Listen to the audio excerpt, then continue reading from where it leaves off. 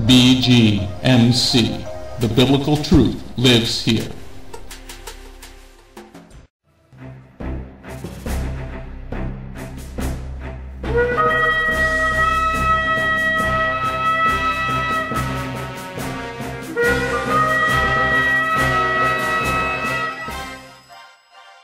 The ancient Hebrew scriptures foretold of the Anointed One, Yeshua HaMashiach.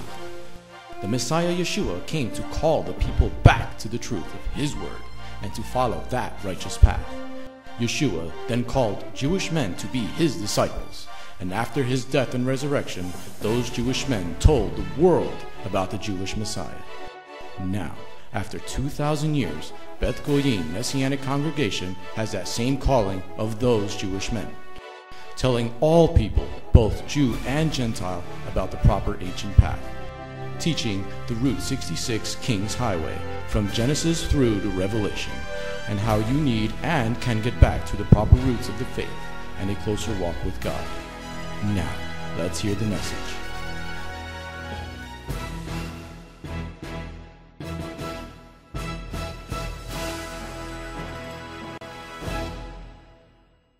Let's go get a blessing. Turn to the book of Obadiah. Vamos a buscar una bendición. Vayamos al libro de Obadiah. Okay, turn to Obadiah chapter 1. Vayan al capítulo primero de capítulo 1 de Obadiah. Go down to the next slide.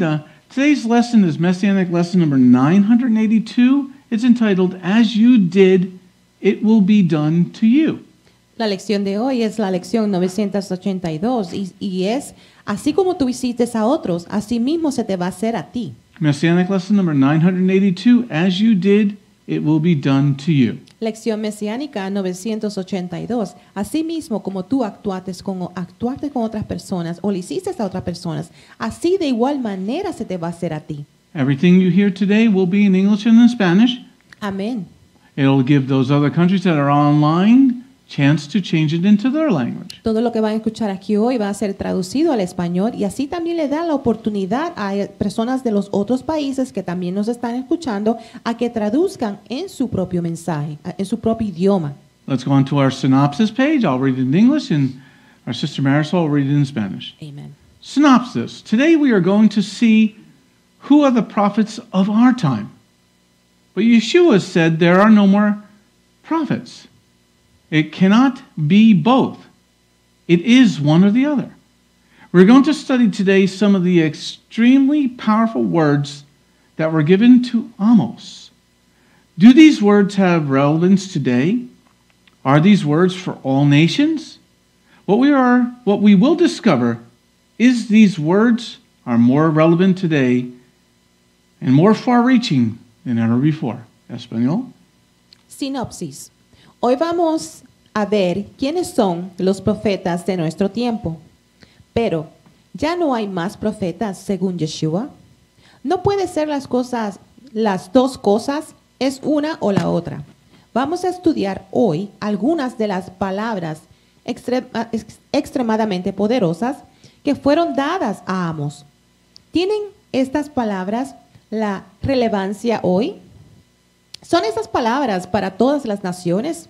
Lo que vamos a descubrir es que estas palabras son más relevantes ahora y de mayor alcance que nunca.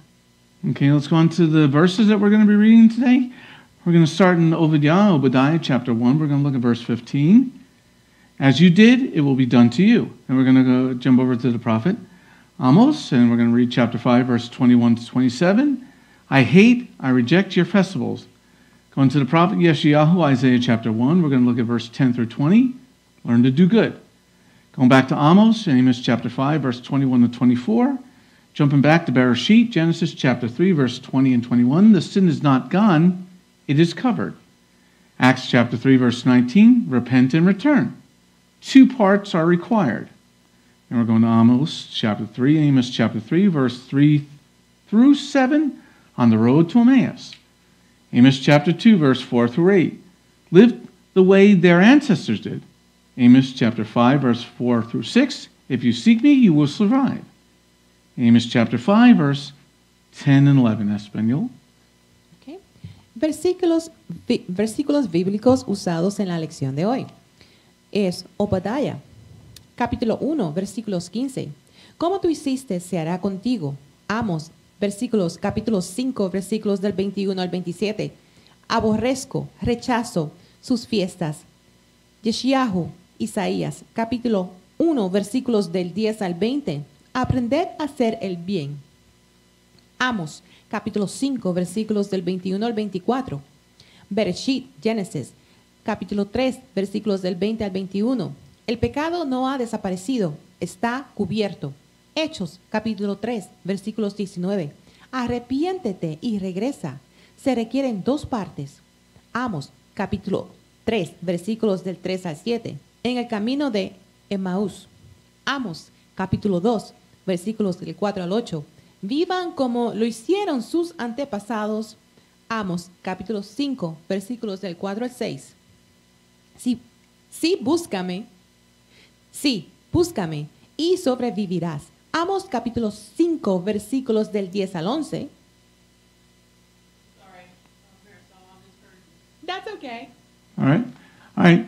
Before we begin, Antes que comencemos, what we were going to do is go through an overview of Amos, lo que vamos a estar mirando es así por encima el libro de Amós. and I highly recommend everybody for this week's reading read the book of Amos. Y les recomiendo a todo el mundo que por favor lean este libro. It really is for our time. Realmente es para nuestros tiempos. So we're not going to get through the whole book of Amos today. No vamos a ver el libro completo de Amós hoy. we are going to get to parts, Vamos a ver ciertas partes, but we're going to start in the minor prophet Obadiah. pero vamos a comenzar en el profeta menor, que es Obadiah. Okay, so let's see. This is really going to be. Let me say, I very much recommend you paying very close attention to today's lesson. Yo les recomiendo a ustedes que presten mucha atención a la lección de hoy, Because I think these things that were written over 2,000 years ago, porque yo pienso que estas palabras que fueron escritas hace 2000 años atrás they had their purpose then and they have their purpose now. tuvieron su propósito antes y tienen su propósito hoy. Because Jehovah our Elohim is the same yesterday, today, and forever. Porque Jehová nuestro Elohim es el mismo ayer y mañana y por siempre. Okay, so let's start in Obadiah chapter 1, verse number 15. Vamos a comenzar en Obadiah capítulo 1, versículo 15. For the day of Jehovah is near for all nations. As you did, it will be done to you. Your dealings will come back on your own head. Amen? Amen. Now, it's very interesting there. It says for all nations. Es muy interesante como dice, es para todas las naciones. So, this prophecy is not just for Israel. Esta profecía no es tan solo para Israel. It is saying all nations. Está diciendo todas las naciones. Okay, this verse is extremely important Este versículo es extremadamente importante to understand Jehovah the Father. para entender Jehová el Padre. It clearly shows Claramente muestra how fair Elohim is. cómo de justo es Elohim. Because in verse number 15, Porque en el versículo número 15 it said, as you did to others, it will be done to you.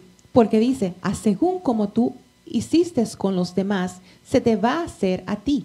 Look at verse number 15 again. Miren el versículo número 15. For the day of Jehovah is near for all nations. As you did, it will be done to you. Your dealings will come back on your own head. Amen? Amén. All right, let's take a look at the definition for the word dealings. Vamos a ver la definición de la palabra lidiar, vamos a decir. I'm going to do it in English and we'll do it in Espanol. Amén. Dealings is H1576. It is Gimul.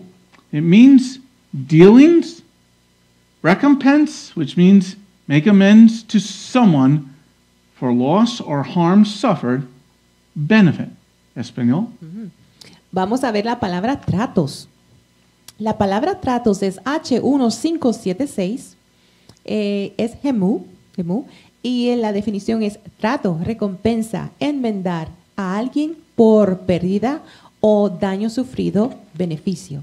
Okay, let's look at recompense again. It means to make amends to someone for loss or harm suffered. Es una recompensa. Vamos a mirar la palabra recompensa. Enmendar a alguien por pérdida o daño sufrido. All right, so let's go back to Obadiah chapter 1, verse 15. Sorry for the delay. So vamos de vuelta a Obadiah capítulo 1. For the day of Jehovah is near for all nations. As you did, it will be done to you. Your dealings will come back on your own head. Amen? Amen. All right, so this word dealings, Esta palabra es de tratar. gemul, Gemul. okay, it means to give to someone for loss or harm they suffered. Se refiere a recompensar a una persona por algo que ha perdido. So that's something we should all pay very close attention to.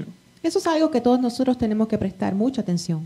Because if your government, if your national government, Porque si tu gobierno nacional, if your state government si tu gobierno estatal does something to another nation, le hace algo a otra nación, what Jehovah is saying here, lo que Jehová está diciendo aquí, as you did to other nations, Jehovah's going to bring it back on you. asimismo como tú hiciste con otras naciones, Jehová lo va a hacer contigo. Now you say, I didn't do it. Y tú vas a decir, pero yo no lo hice. Okay, that doesn't matter. No importa. You're going to have to still deal with it. Tú vas a tener que lidiar con eso. Think of it like this. Piénsalo así, piensa así. Noah was a righteous man. Noah was a righteous man, right? Noah fue un hombre muy justo, But he had to live in an ark for over a year. pero él tuvo que vivir en un arca por más de un año.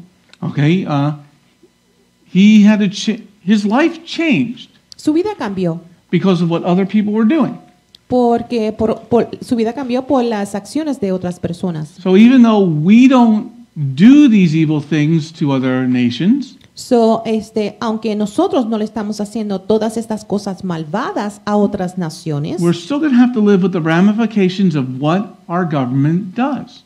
aún así vamos a tener que vivir con la secuela de las acciones de nuestro gobierno. Now, in verse 15, Ahora, en el versículo número 15, Jehovah says all nations. Jehová dice todas las naciones. So, you could be in, Honduras, So, tú puedes estar en Honduras, Puerto Rico, Puerto Rico, America, América, England, Inglaterra, any nation on the planet. cualquier nación en el país. Jehovah is clearly stating, as you did, he will do it to you. Jehová está diciendo muy claramente que no importa en qué parte del mundo tú te encuentres, así como tú hiciste a los demás, Él va a ser así contigo, Because he is fair. porque Él es justo. Right for your first note there, our God is fair. Escriban para su primera nota, nuestro Dios es un Dios justo. Our God is fair. Nuestro Dios es un Dios justo. One more time, our God is fair. Nuestro Dios es un Dios justo. Because, he's saying very clearly in this verse, Porque Él está diciendo muy claramente en este verso, whatever you do to somebody, it's coming back on you. todo lo que tú le hagas a una persona se te va a hacer devuelto. Because even Yeshua said, do unto others as you will have done to you. Porque inclusive Yeshua dijo, hazle a los demás o trata a los demás de la manera que tú quieres ser, que se te haga a ti o que tú quieres ser tratado. But let's take this to the spiritual level. Pero vamos a llevar esto al nivel espiritual. The way you act towards Elohim La manera como tú actúas hacia Elohim is the way they are going to act towards you.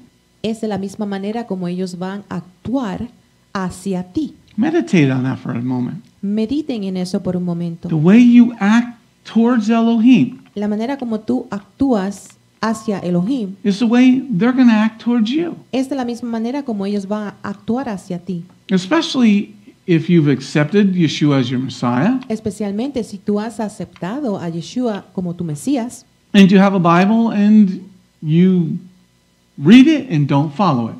y tienes una Biblia, tú la lees pero no la sigues. Okay, so we all know in Leviticus 26 and Deuteronomy 28, Todos sabemos en Levíticos 26 y en Deuteronomio 28, 28.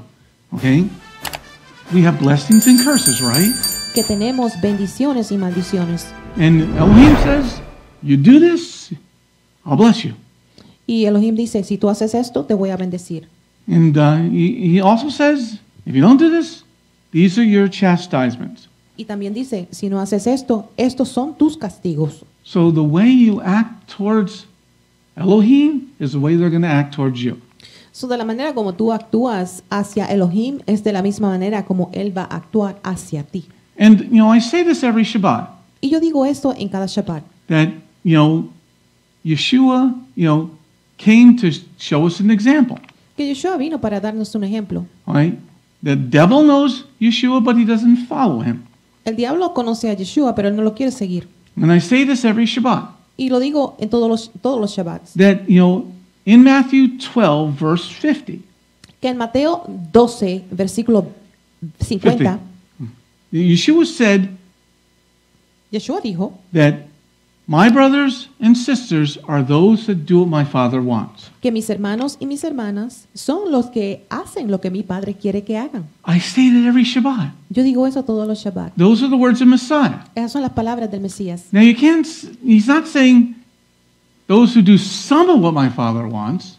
Ahora, Él no está diciendo aquellos que hacen algunas de las leyes que mi Padre quiere que hagan. He's saying those that do everything that my Father has commanded. Él dice claramente que son los que hacen todo lo que mi Padre ha comandado que se hiciese. Then you are a brother or sister of Messiah.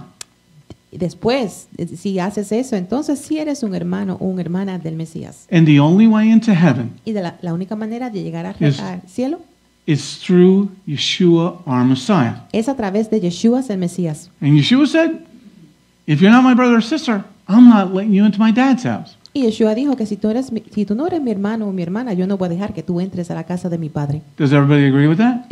¿Están todos de acuerdo? Okay, so there's no other door that you can get in, No hay otra puerta por la cual tú puedas entrar. no other window that you can climb into, No hay una ventana por la cual tú te puedas escalar. no fence that you could climb over. No hay ninguna verja que tú puedes brincar. You must do what Yeshua said there. Tú tienes que hacer lo que Yeshua dijo que tú hicieras. So, let me tell you a modern day parable.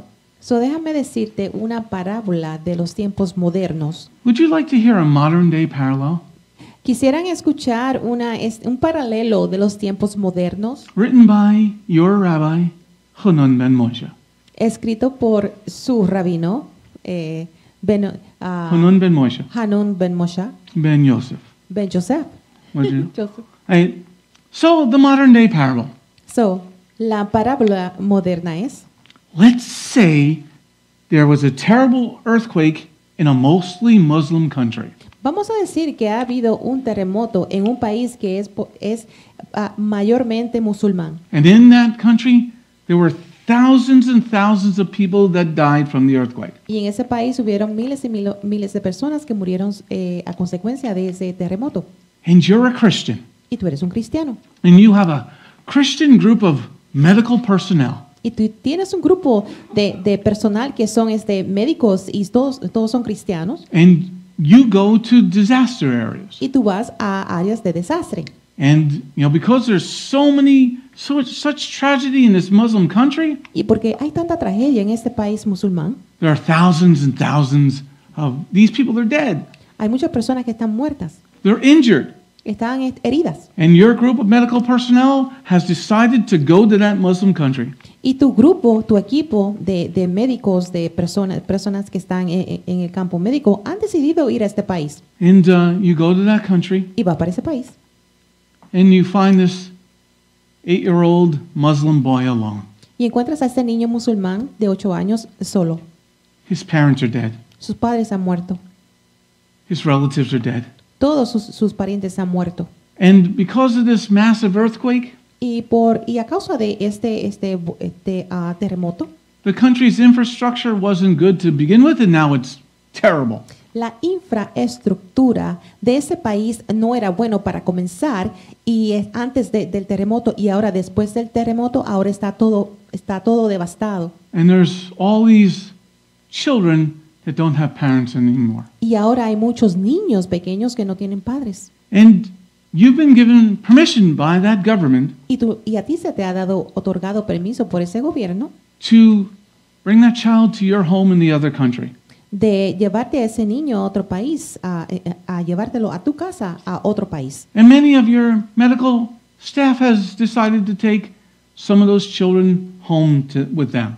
Y muchos de los grupos de las personas que trabajan en el campo médico, que están trabajando contigo, han decidido llevarse a algunos de esos niños a sus casas. Because that country has been totally destroyed.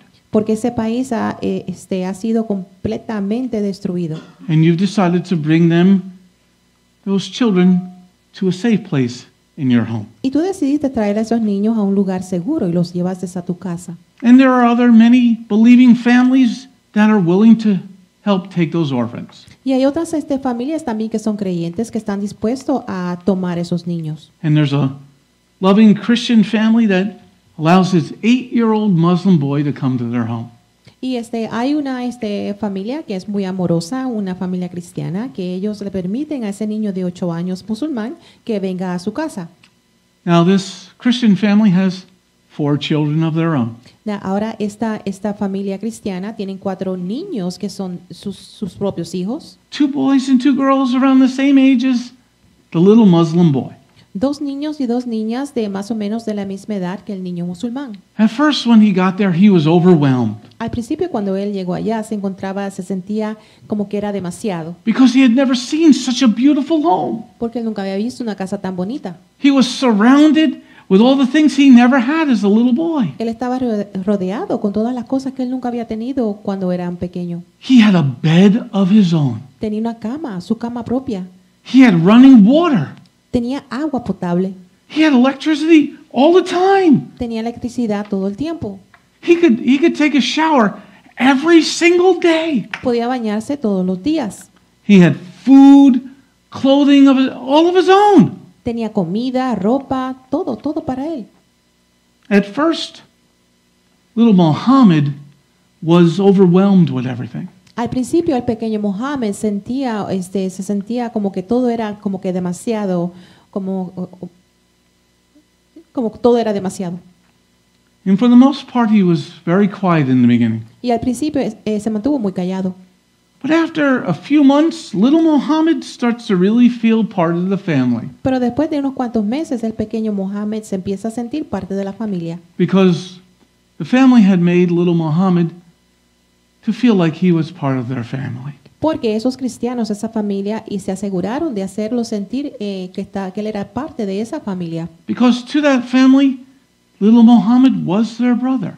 Porque para esa familia es el pequeño Mohammed, para esos niños, el pequeño Mohammed sí era otro hermano de Because ellos. in that earthquake, his entire family and cousins had been killed. Porque en ese terremoto toda su familia, sus primos y todos murieron. So Muhammad is a little bit older now, So ahora Mohammed ha crecido and he begins to remember things he did in the past. y ahora se comienza a acordar de cosas que no se había acordado en el pasado. He starts to remember his past life Él comienza a acordarse de su vida pasada and little things that his family used to do. y pequeñas cosas que su familia hacía. How his family used to pray to Allah, and he did also. Como su familia, por ejemplo, le oraban a Alá y él también lo hacía. So little Muhammad So el pequeño Mohammed starts to put out something that looks like a prayer rug.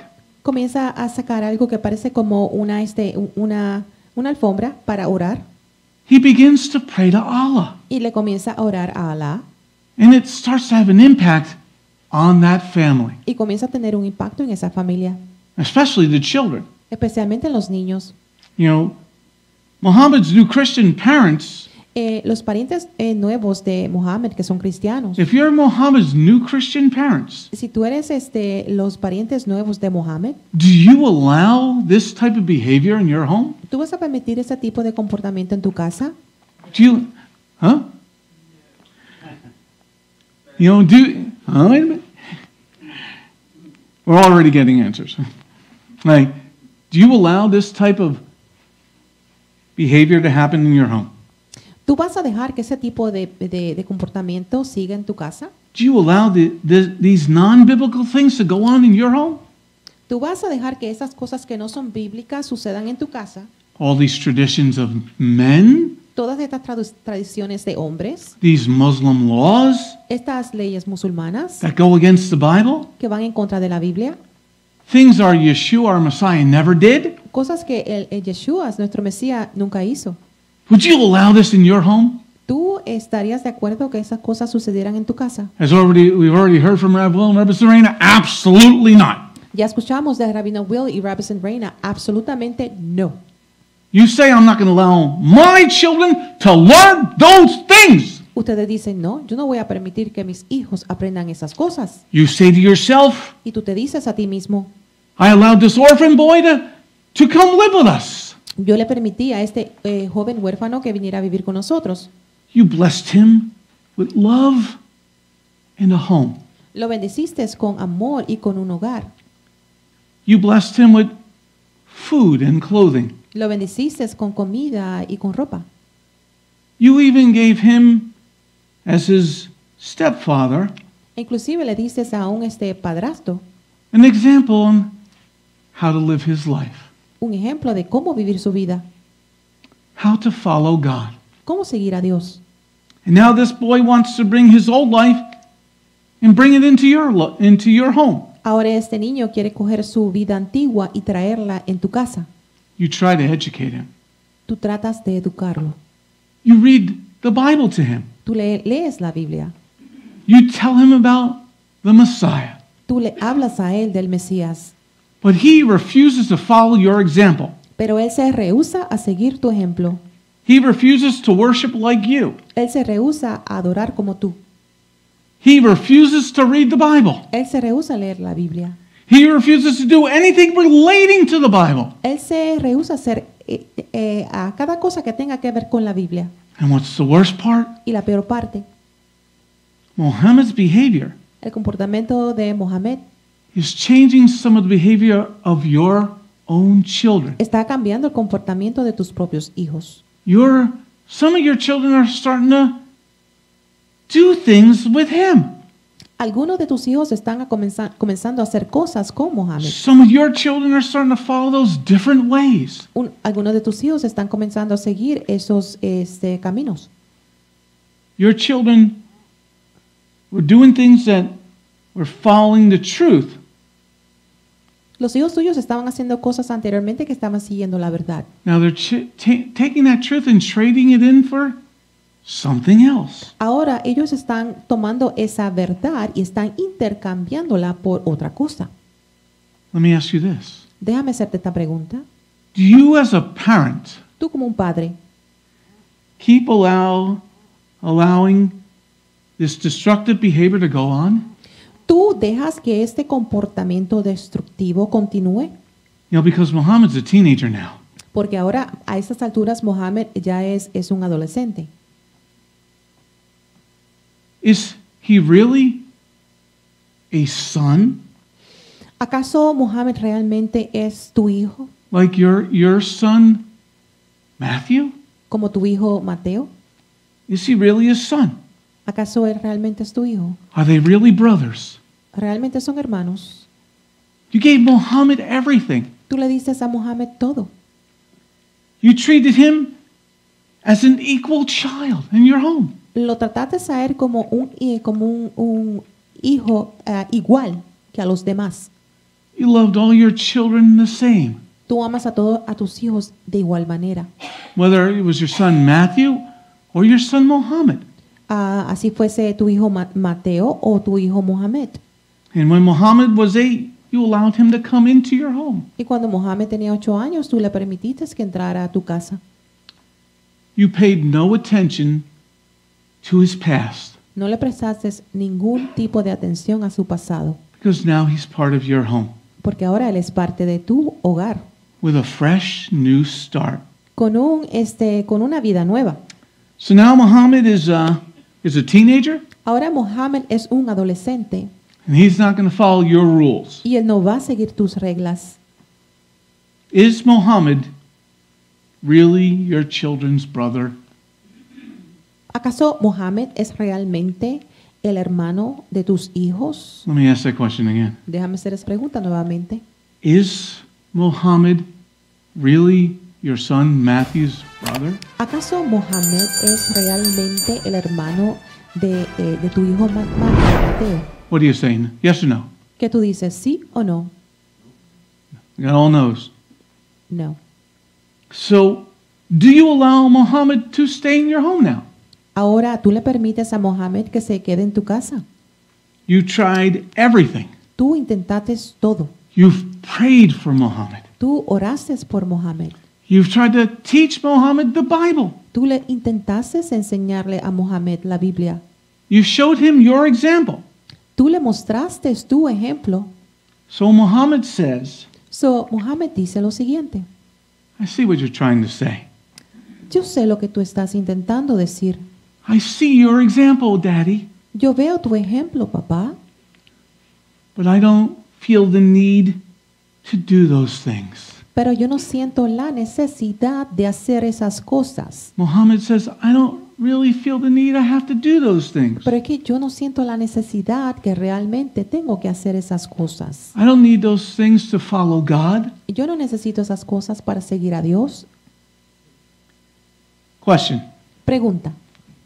Let's write this down. Vamos a escribir esto. Question. Is someone your brother or sister? Someone your brother or sister Si tus hermanos o tus hermanas who does not do what your family does? que no hacen lo que tu familia hace, Let's write that down. vamos a escribir eso. Is someone your brother or sister?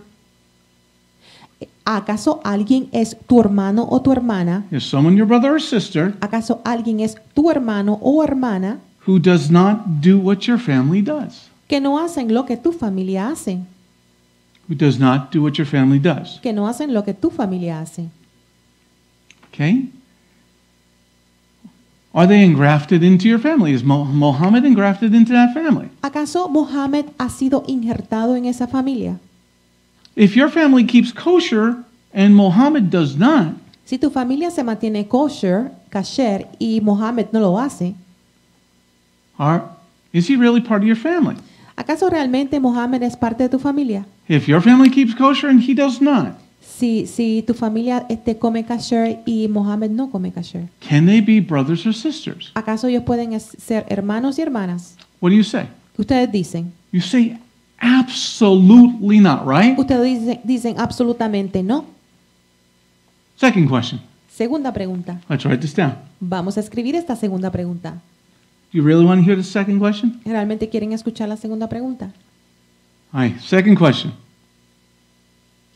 Are the Christians really brothers and sisters of Yeshua? ¿Acaso los cristianos son realmente hermanos y hermanas de Yeshua? Are the Christians really brothers and sisters of Yeshua? ¿Acaso los cristianos son realmente hermanos y hermanas de Yeshua? One more time. Una vez más. Are the Christians really brothers or sisters of Yeshua? ¿Acaso los cristianos son realmente hermanos o hermanas de Yeshua? This closes our modern day parable. Esto cierra nuestra parábola del tiempo moderno. Let's go back to Obadiah chapter 1. Ahora vamos de vuelta a Obadiah, de capítulo 1. Obadiah chapter 1 verse 15. Obadiah, capítulo 1, versículo 15. For the day of Jehovah is near for all nations. As you did, it will be done to you. Your dealings will come back on your own head. Amen? Amen. If Jehovah flooded the earth because of sin, Si Jehová inundó la tierra a causa del pecado, if Jehovah destroyed Sodom and Gomorrah, si Jehová destruyó a Sodoma y Gomorra, if Jehovah destroyed Egypt and Pharaoh's house, si Jehová destruyó a Egipto y la casa de el faraón, if Jehovah did not allow a whole generation of men Si Jehová no permitió que una generación completa de hombres to enter the promised land que entrara a la tierra prometida because of being disobedient, a causa de la desobediencia, do you really think he ¿ustedes realmente piensan que Él will allow any of us va a permitir que alguno de nosotros to enter the kingdom que entre al reino de los cielos if we are openly rebellious? si estamos en rebeldía abierta? Let me say that again. Voy a decir eso nuevamente. If Jehovah Si Jehová flooded the earth because of sin, inundó la tierra a causa del pecado, it wasn't just a malfunction in the faucet, right? no fue Whoops, que broke the pipe. no fue que hubo un fallo en la plomería de la tierra y Jehová hizo, ups, se inundó la tierra. I didn't make plumbers yet. How do you fix this? Right? If Jehovah destroyed Sodom and Gomorrah because of sin, Si Jehová destruyó a Sodoma y Gomorra a causa del pecado, if Jehovah destroyed Egypt and Pharaoh's house because they were not obedient, si Jehová destruyó al faraón y a su casa porque no eran obedientes, if he didn't allow a whole generation of men, si Él no le permitió a una generación completa de hombres, except for Yehoshua and Caleb, tan solo a Jehoshua y Caleb, to enter the promised land, que entraran a la tierra prometida, all those other people, all those other men died because of disobedience. todos esos otros, el resto de los hombres murieron por la desobediencia.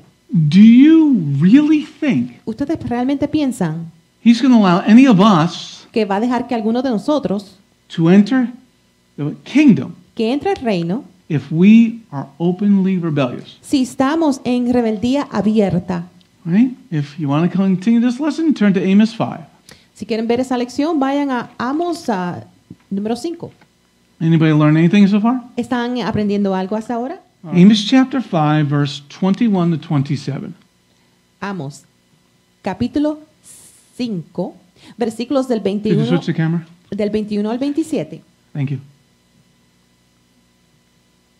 Everybody got Amos? All right. I reject your festivals, nor do I delight in your solemn assemblies. Even though you offer up to me burnt offerings and your grain offerings, I will not accept them. And I will not even look at the peace offerings of your fatlings. Spare me the noise of your songs. I don't want to hear the strumming of your lutes. Instead, let justice well up like water and righteousness like an ever-flowing stream. Did you bring me sacrifices and offerings in the desert 40 years, house of Israel?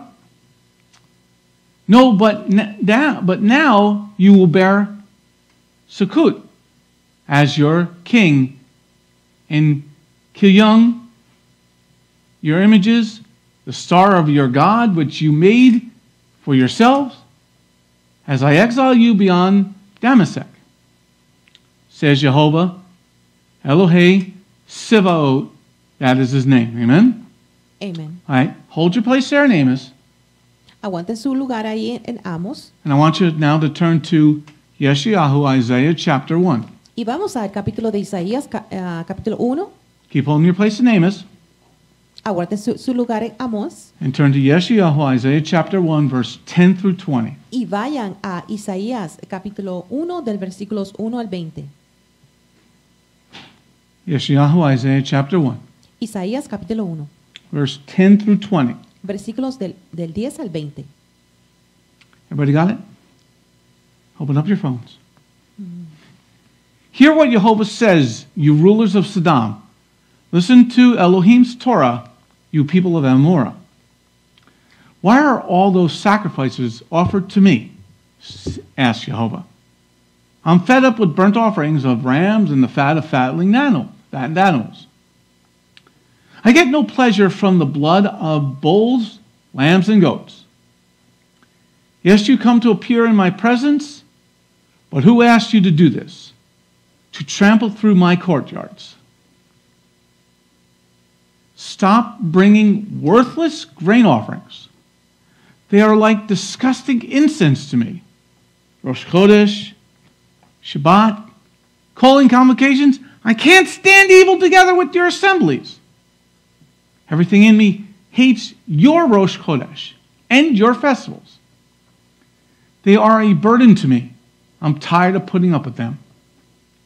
When you spread out your hands, I will hide my eyes from you. No matter how much you pray, I won't be listening, because your hands are covered with blood. Wash yourselves clean. Get your evil deeds out of my sight. Stop doing evil. Learn to do good. Seek justice. Relieve the oppressed. Defend orphans. Plead for the widow. Come now, says Jehovah. Let's talk this over together. Even if your sins are like scarlet, they'll be white as snow. Even if they are as red as crimson, they will be like wool. If you are willing and obedient, you will eat the good of the land. But if you refuse and rebel, you will be eaten by the sword. For the mouth of Jehovah has spoken. Amen? Amen. Okay, we're going to look at those two passages in a moment. Vamos a mirar a esos dos pasajes en un momento. Because they're Versículos. really important for us today. Porque son muy importantes para nosotros hoy. Okay? They're really important to understand. Es muy importante que los entendamos. Okay? But before we go deep into those two passages, Pero antes de que vayamos a profundidad en esos dos versículos, okay, we need to take a look at a picture. tenemos que ver una foto. Okay? We need to understand the timeline of things that are going on. Tenemos que ver el lapso de tiempo de los sucesos. So I want everybody to take a look at the graphic. So, yo quiero que todo el mundo miren a esta gráfica. Just give me a second here.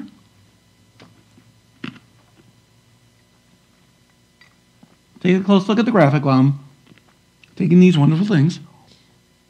Observemos esta gráfica.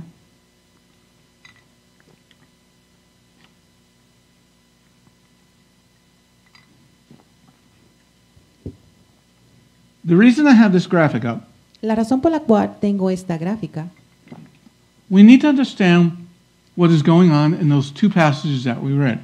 es porque tenemos que entender lo que está sucediendo en esos dos versículos que acabamos de leer. Because in both of those passages, Porque en esos dos versículos que acabamos de leer, people were bringing offerings. las personas están trayendo ofrendas. Okay, they were bringing offerings. Estaban trayendo ofrendas. Now go to the next slide because I have a closer view of what I want to look at. Ahora vamos a esta próxima página. Okay, there you see a closer look at what's going on, what the timeline is. Aquí pueden ver más de cerca el tiempo en la línea. You see many of the prophets are overlapping one another. Ustedes pueden ver que muchos de los profetas están prácticamente como que encima, que prácticamente uno encima del otro. They're prophesying at the same time. Están profetizando al mismo tiempo. You know, we got Amos, Hosea, and Micah prophesying at the same time. Tenemos a Amós, Osea y Mica profetizando al mismo tiempo. And those three are prophesying at the same time as Nahum, Isaiah, and Ezekiel. Y los otros están profetizando al mismo tiempo que Namún, Isaías, Ezequiel. So to get a real good understanding of what's going on in Israel, So, para que podamos tener podamos entender exactamente lo que está sucediendo en Israel. what you need to do is read all those.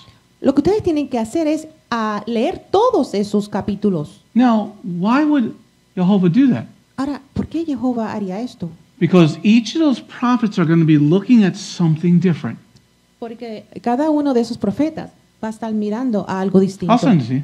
And anybody wants the PowerPoint, just send me an email and I'll send you the PowerPoint. Ok, si ustedes desean este PowerPoint, envíenles un email al rabino para que se lo envíe. Okay, so to get a really good perspective, Para que podamos tener una buena perspectiva. each of those prophets are going to they're going to be told something different by the Lord.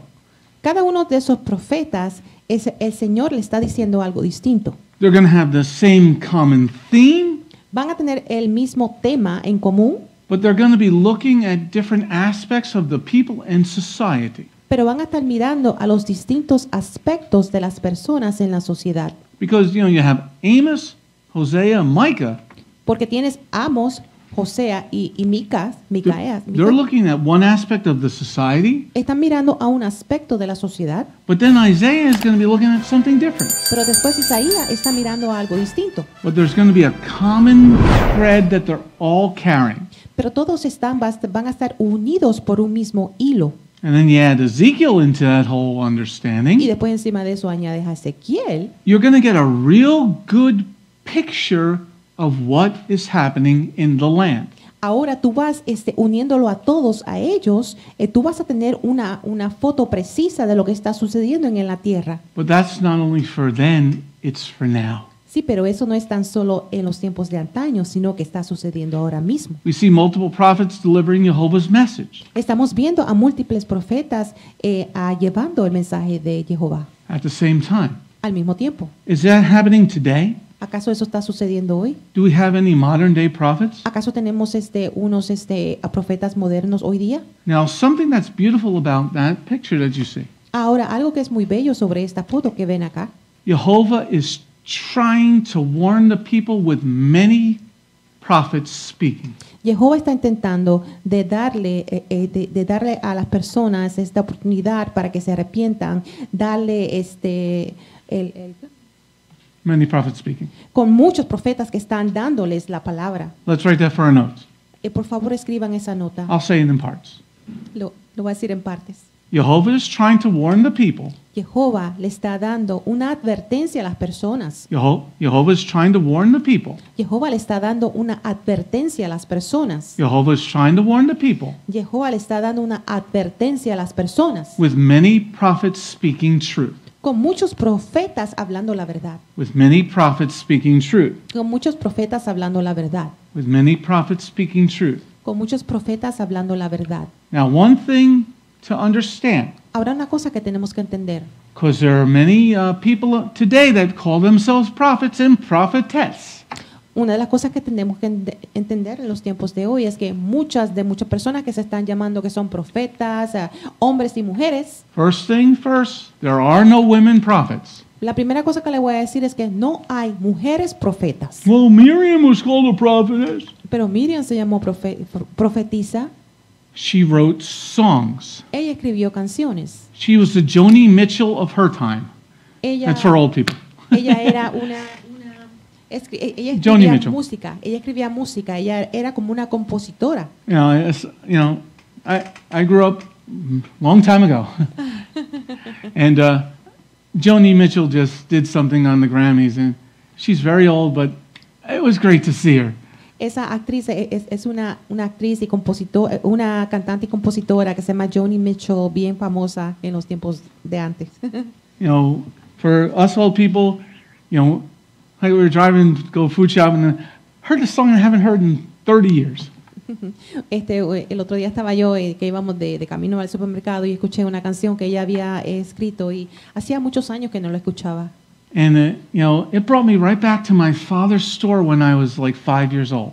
Y eso me transportó, esa memoria me transportó a la tienda de mi padre cuando yo tenía 5 años. He had a jukebox, and it brought me right there in a split second. Él tenía una caja de música en su tienda y eso me llevó a su tienda cuando yo tenía 5 años, imagínense.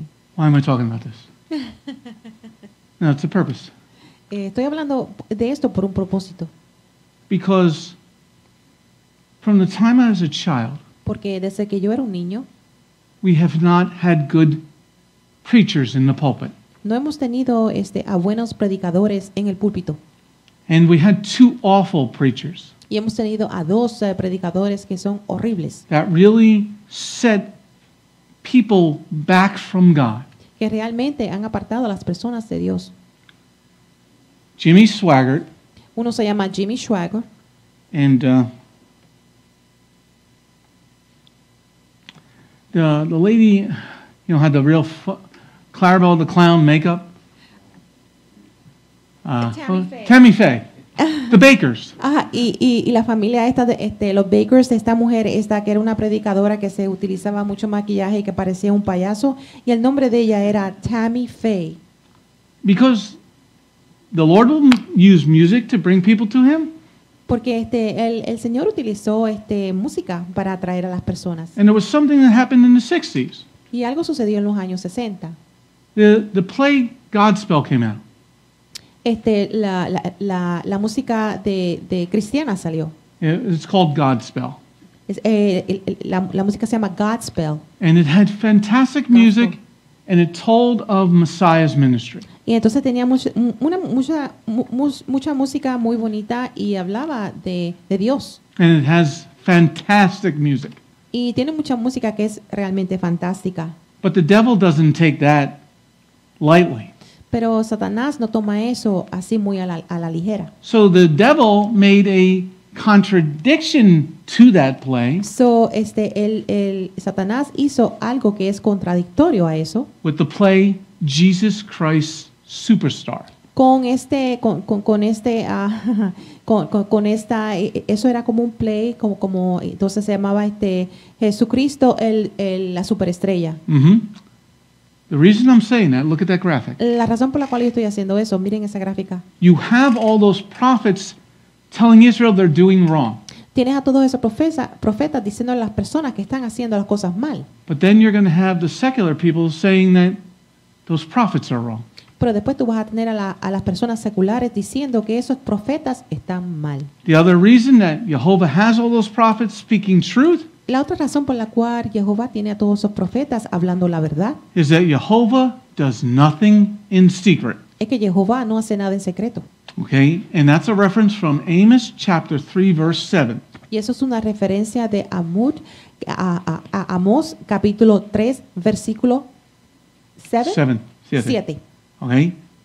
Jehovah does nothing in secret. Jehová no hace nada en secreto. He always tells the prophets before he does anything. Él siempre le dice a los profetas antes de él hacer algo. Now to understand this, we really need to understand this. Ahora nosotros realmente tenemos que entender esto. Because those prophets that were speaking then, Porque esos profetas que estuvieron hablando anteriormente, their words are important to us to this very day. las palabras de ellos son importantes para nosotros hasta el día de hoy. So go to Amos 5 verse 21 through 23. So vayamos por favor a Amós capítulo 5 5, versículo 21 al 23. versículo 21 al 23. Okay.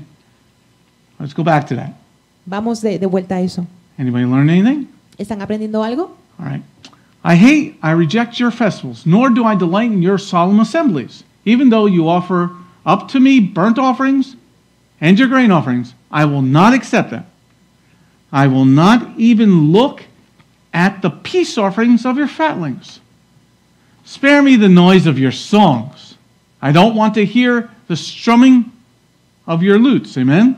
Amen. As we read this Amos passage, Así como estamos leyendo este pasaje de Amós and we read the Isaiah passage, the Yeshayahu passage, y estuvimos leyendo el pasaje de Isaías, in both passages, the people are bringing offerings. en los dos pasajes las personas están trayendo ofrendas. They're bringing offerings. Están trayendo ofrendas. And that's a very important thing to understand. Y eso es algo muy importante que tenemos que entender. And for what we just read in verse 21 to 23, Por lo que acabamos de leer en el versículo 21-23. he says, I hate your offerings. Él dice, yo odio a tus ofrendas. But isn't he the one that said, bring your offerings? Pero ¿acaso no fue él mismo quien dijo, traigan sus ofrendas? So why would Jehovah the Father say, I don't want these offerings? Pero entonces, ¿por qué Jehová el Padre va a decir, yo no quiero esas ofrendas? Because, the Messiah has not come yet. Porque el Mesías aún no ha llegado. And the Christians have, not said, he's done away with the law. Y los cristianos no habían dicho, oh no, que Jesús ya se deshizo de la ley, Yeshua. So in those 3 verses, Son esos 3 versículos. he says he hates even our singing. Él en esos 3 versículos dice que inclusive nuestro cantar le molesta, le odia nuestro cantar. Is it because you can't sing? ¿Acaso es porque tú no tienes voz para cantar? He says he hates our praise offering. Él dice que él odia, detesta la manera como nosotros le cantamos a él. Is he telling us in those 3 verses Él nos está diciendo en estos 3 versículos that our offerings are no longer needed? que nuestras ofrendas acaso no, él ya no las necesita. Isn't it in Torah ¿Acaso no está en la Torá? great detail what we need to do if we've made an error? En detalle nos dice claramente la Torá qué es lo que nosotros tenemos que hacer, debemos de hacer cuando cometemos un error. Isn't it written in Torah ¿Acaso no está escrito en la Torá? that if you steal, what you need to do to get forgiven? Que si tú le robas algo a alguien, ¿qué es lo que tú tienes exactamente que hacer para hacer lo correcto? Isn't it in Torah that we're commanded to make offerings? ¿Acaso no está comandado en la Torá que nosotros tenemos que hacer ciertas ofrendas? Didn't Yeshua, our Messiah, say ¿Acaso Yeshua el Mesías no dijo in Matthew chapter 8, verse number 4? en Mateo capítulo 8 versículo 4? Didn't he say to the guy that he healed?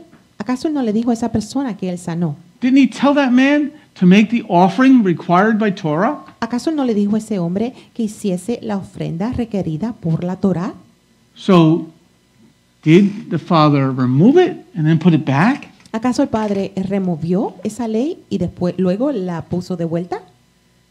That doesn't sound proper. Eso no suena apropiado. Didn't Yeshua say in the Gospel of Mark chapter 1 verse 44? ¿Acaso Yeshua no dijo en el Evangelio de Juan, capítulo 1, versículo 44? Okay. Didn't he command the man to give the offering required for his healing? ¿Acaso no fue comandado al hombre que él diese el sacrificio, la ofrenda por él haber sido sanado? Yeshua is clearly saying that we have to do these offerings. Yeshua lo dijo muy claramente que nosotros tenemos que hacer estas ofrendas. My question is, Mi pregunta es, would Yeshua stop all that on the cross? ¿acaso Yeshua pararía todo eso en la cruz? Or would he say, ¿O acaso le hubiera dicho? listen to this very carefully, Escuchen esto cuidadosamente. would he say ¿O acaso él hubiera dicho, at the Last Supper, en la última cena, we know as the last Passover, nosotros sabemos que es el Passover, would he say, we're under a new covenant at the last ¿acaso supper? él diría en la última cena, ahora estamos bajo un nuevo mandamiento, And those offerings are no longer required? bajo una nueva ley, y Because- que todos esos sacrificios antiguos no son requeridos más, Because we're under a new covenant? porque estamos bajo un nuevo pacto? Would Messiah say something like that? ¿Acaso el Mesías diría algo así? Would Yeshua ever contradict his father? ¿Acaso Yeshua, acaso él alguna vez contradijo su padre? Does anybody think Yeshua would ever contradict the Father in heaven? ¿Ustedes piensan que Yeshua hubiera contradecido a su padre en el cielo? Speak up if you believe that. Digan algo si ustedes piensan eso. No? Okay. Or some people say that Yeshua is the Father, O algunas personas dicen que Yeshua es el Padre. then wouldn't he be contradicting himself? Y entonces, si ese es el caso, entonces no estaría él contradiciéndose a sí mismo.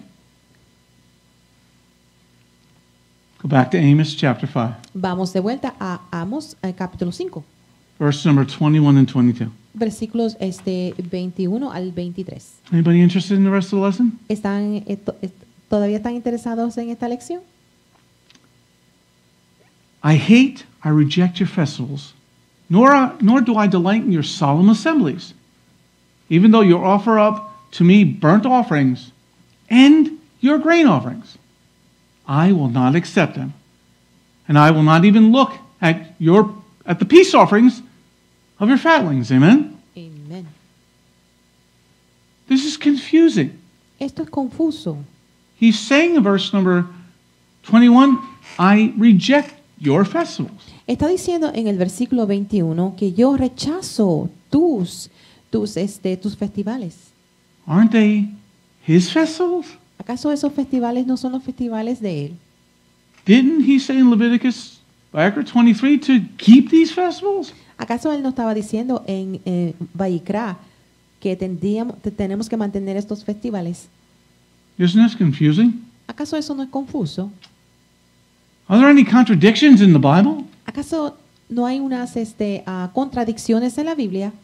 But there seems to be a contradiction right here. Pero parece que hay una contradicción aquí. Because in the Torah he's saying keep these forever. Porque en la Torah él dice mantenga estos estatutos por siempre. But the prophet Amos is saying he's rejecting them. Pero el profeta Amos está diciendo que él los está rechazando. Right. One of the things you need to understand Una de las cosas que tiene que entender is how to tell a real prophet. es cómo tú puedes saber quién es un profeta real. Okay.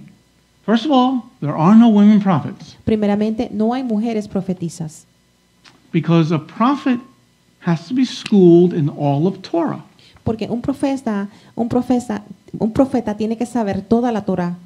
Because the prophet has to be able to tell what he's hearing. Porque el profeta tiene que tener la habilidad de decir lo que él está escuchando, Does that contradict the Torah? que no contradiga la Torah. Because Jehovah says in Torah Porque Jehová dice que en la Torah that he will send somebody to say words to that prophet Porque en la Torah él dice que él va a enviar a una persona que le diga unas cuantas palabras a ese profeta that contradict Torah, que contradice la Torah, but those things come true. pero que esas cosas salen y se hacen realidad. What he's doing is testing the prophet and us Lo que le está haciendo es probando al profeta y probándonos a nosotros to see if we know Torah. para ver si nosotros sabemos la Torah. Okay? Another thing you're never going to see, Otra cosa que nunca vas a ver, a prophet that is clean shaven.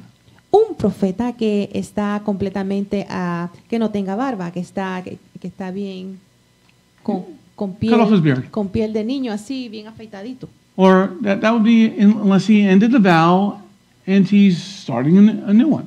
Al menos que este profeta no haya terminado un voto y se haya cortado todo el pelo y vaya a comenzar un nuevo voto. So these people that are calling themselves prophets, Estas personas que se están llamando a sí mismos profetas, apostles, apóstoles, if they're not wearing tzitzit, don't listen to them. si ellos no están utilizando los sitios, If they don't have a beard, no los escuches. Si no tienen una barba, don't listen to them. no los escuches.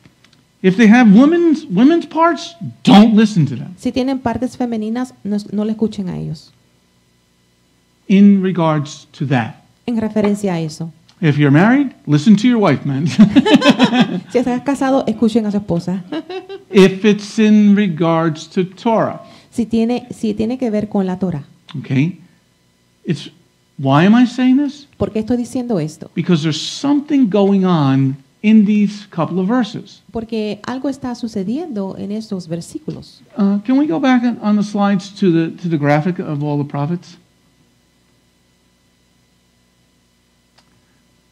Go to the big one, please. Thank you. There was so much going on in Israel. Estaban pasando tantas cosas en Israel And in the taking away of people y se estaban llevando a tantas personas that you see on that graphic, que tú ves en esa gráfica Jehovah is sending a lot of people to try to call us home. que él está enviando a muchas personas para tratar de llevarnos a casa. Because we had gotten so bad.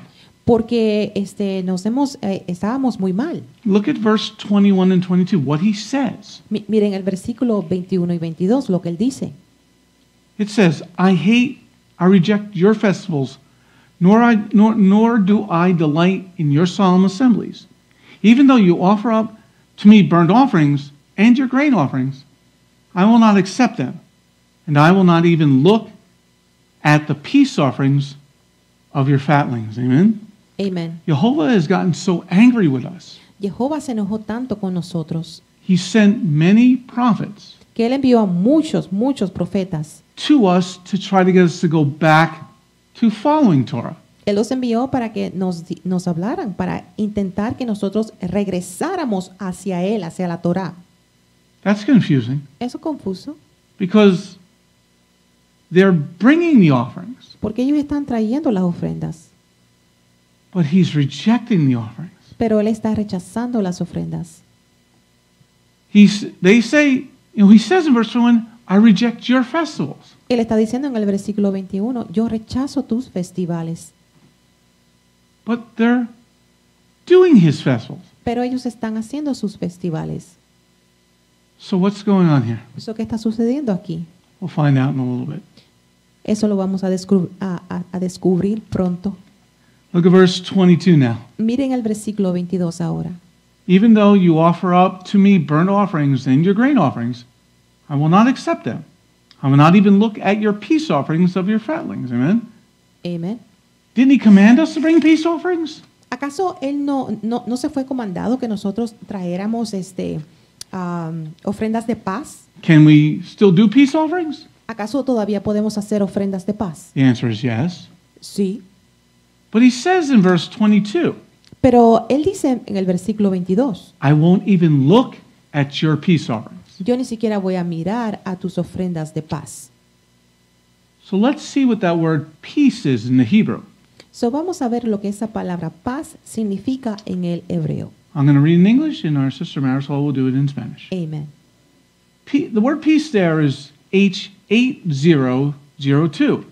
It's not shalom, it's shalem. Number 1, peace offering, requital, sacrifice for alliance of friendship. Number 2, voluntary sacrifice of thanks. Let's do that in Spanish. La palabra paz es H002. No es shalom, es shalem. Y es paz. Ofrenda de paz, desagravio, sacrificio por alianza o amistad. Sacrificio voluntario de agradecimiento. Let's look at definition number 1 again. Vamos a mirar la definición número 1. Peace offering, requital, sacrifice for alliance or friendship. Ofrenda de paz, desagravio, sacrificio por alianza o amistad. So verse 22, he says he won't even look at that. So, en el versículo número 22, él dice que él ni siquiera va a mirar eso. He won't even look at your friendship offering. Él ni siquiera va a mirar a tu ofrenda de amistad. What did they do to break their friendship? ¿Qué fue lo que ellos hicieron para romper esa amistad? Let's write that for our notes. Vamos a escribir esa nota. How do we break our friendships? ¿Cómo nosotros rompemos nuestras amistades? How do we break our friendships? ¿Cómo rompemos nuestras amistades? How do we break our friendships? ¿Cómo rompemos nuestras amistades? He says, I don't even want to look at your friendship offerings. Él dice, yo ni siquiera quiero mirar a tus ofrendas de amistad. What we're seeing here is something very real. Lo que estamos mirando aquí es algo muy real. We can hurt God's feelings. Nosotros le podemos herir los sentimientos a Dios. Write that down. Escriban esa nota. You can hurt the Father's feelings. Tú le puedes herir los sentimientos al Padre. You can hurt the Father's feelings. Tú le puedes herir los sentimientos al Padre. You can hurt the Father's feelings. Tú le puedes herir los sentimientos al Padre. So he's saying, I don't want your alliance. So, estamos nosotros diciendo, nosotros no queremos tu alianza. I don't want to be your friend anymore. Yo no quiero ser amigo tuyo más. Why does he say that? ¿Por qué él está diciendo eso? Look at verse 23 and 24 now. Miren el versículo 23 y 24. Spare me the noise of your songs. I don't want to hear the strumming of your lutes. Instead, let justice well up like water, and righteousness like an ever-flowing stream. Amen? Amen. So he's so hurt by us. Él está tan herido con nosotros. He doesn't even want to hear you sing. Él ni siquiera quiere escucharte cantar. And you're singing his praises. Y tú estás cantando sus alabanzas. That's real hard to have said to you. Eso es algo muy, muy fuerte, muy duro que para que se nos diga, que alguien te diga eso. Now, why is he saying it? Pero ¿por qué él está diciendo eso? Because it's all fake. Porque es todo es un engaño, es una mentira. You ever go to a congregation or a church ¿Acaso ustedes han ido alguna vez a una iglesia o a una congregación and the people were one way on Saturday or Sunday, y las personas se comportaron de una manera el sábado o el domingo? and when you see them other days of the week, they're completely different? Y después cuando tú los ves otros días de la semana son completamente diferentes. That's what God is saying. Eso es lo que Dios está diciendo. You come on Shabbat, Tú vienes en Shabbat, you come on my holy days, tú vienes en mis días santos and you sing praises to me. y tú me cantas mis alabanzas. But the rest of the week, you use your tongue for evil. Pero el resto de la semana estás utilizando tu lengua para la maldad. It's one thing, we're called to be a new creation. Nosotros hemos sido llamados para que seamos una nueva creación. There was this person, I saw their testimony. Había una persona que yo vi su testimonio And this man is very interesting. y este hombre es bien interesante And he has a very incredible testimony. y él tiene un testimonio que es increíble. And I believe he has a good relationship with God. Y yo pienso que él tiene una buena relación con Dios. He started out as a Baptist, Él comenzó como bautista and he's come to be a Torah observant Messianic. y poco a poco se ha convertido en un mesiánico que sí observa la Torah. And he played real heavy metal music.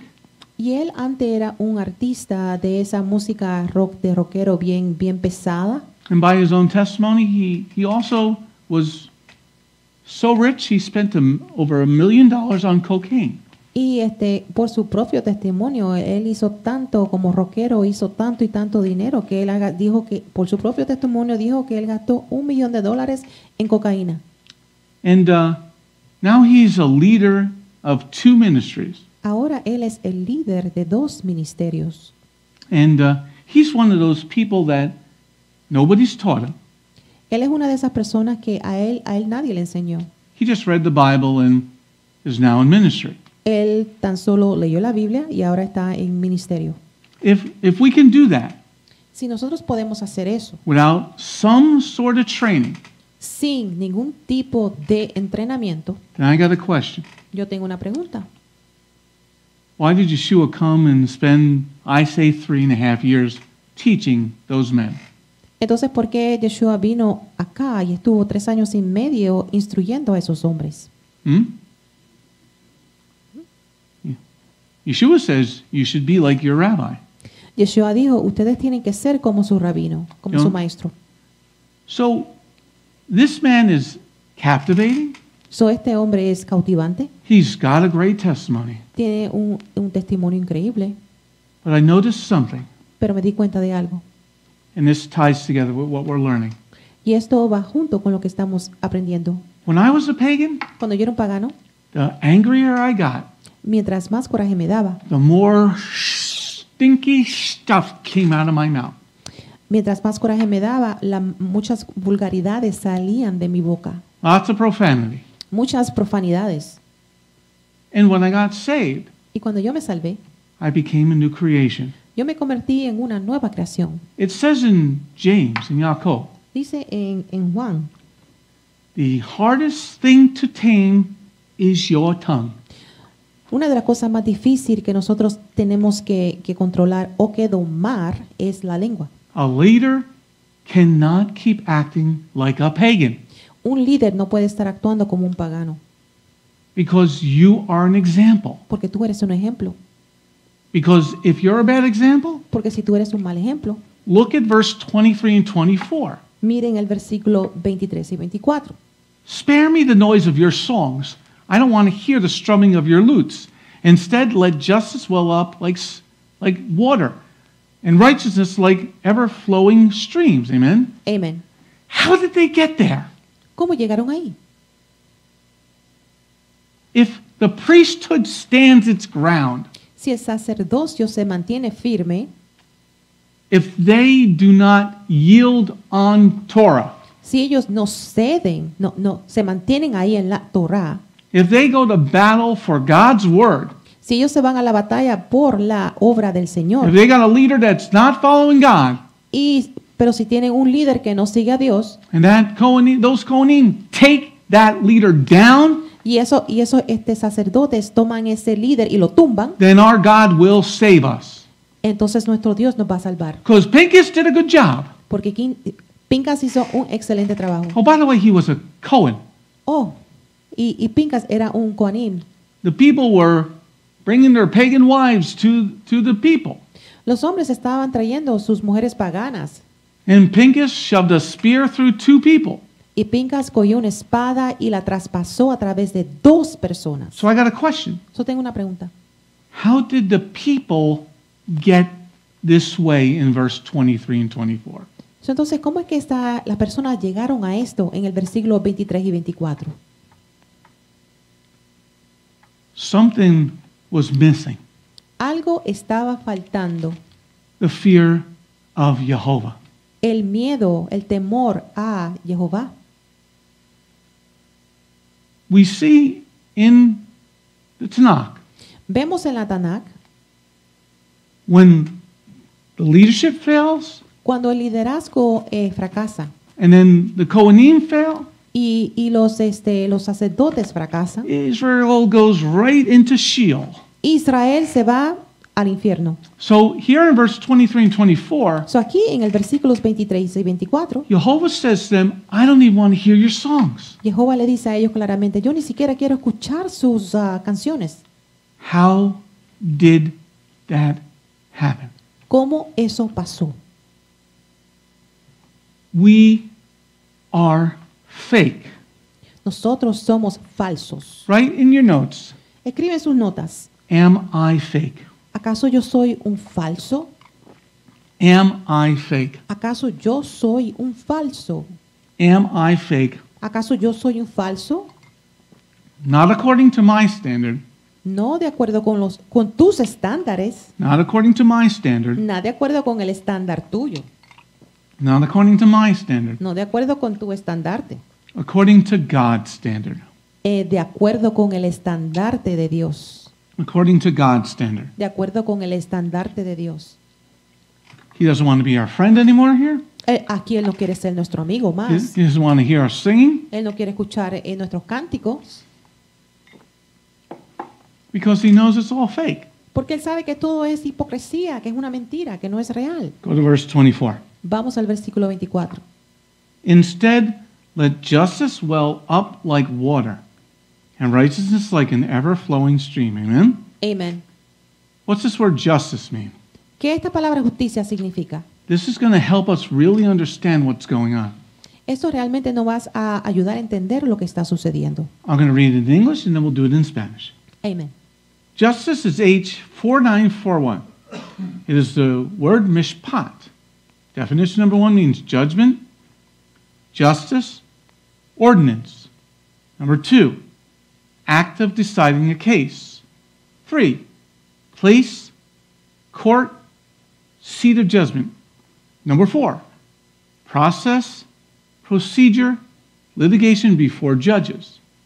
Number 5, execution of judgment. Number 6, ordinance.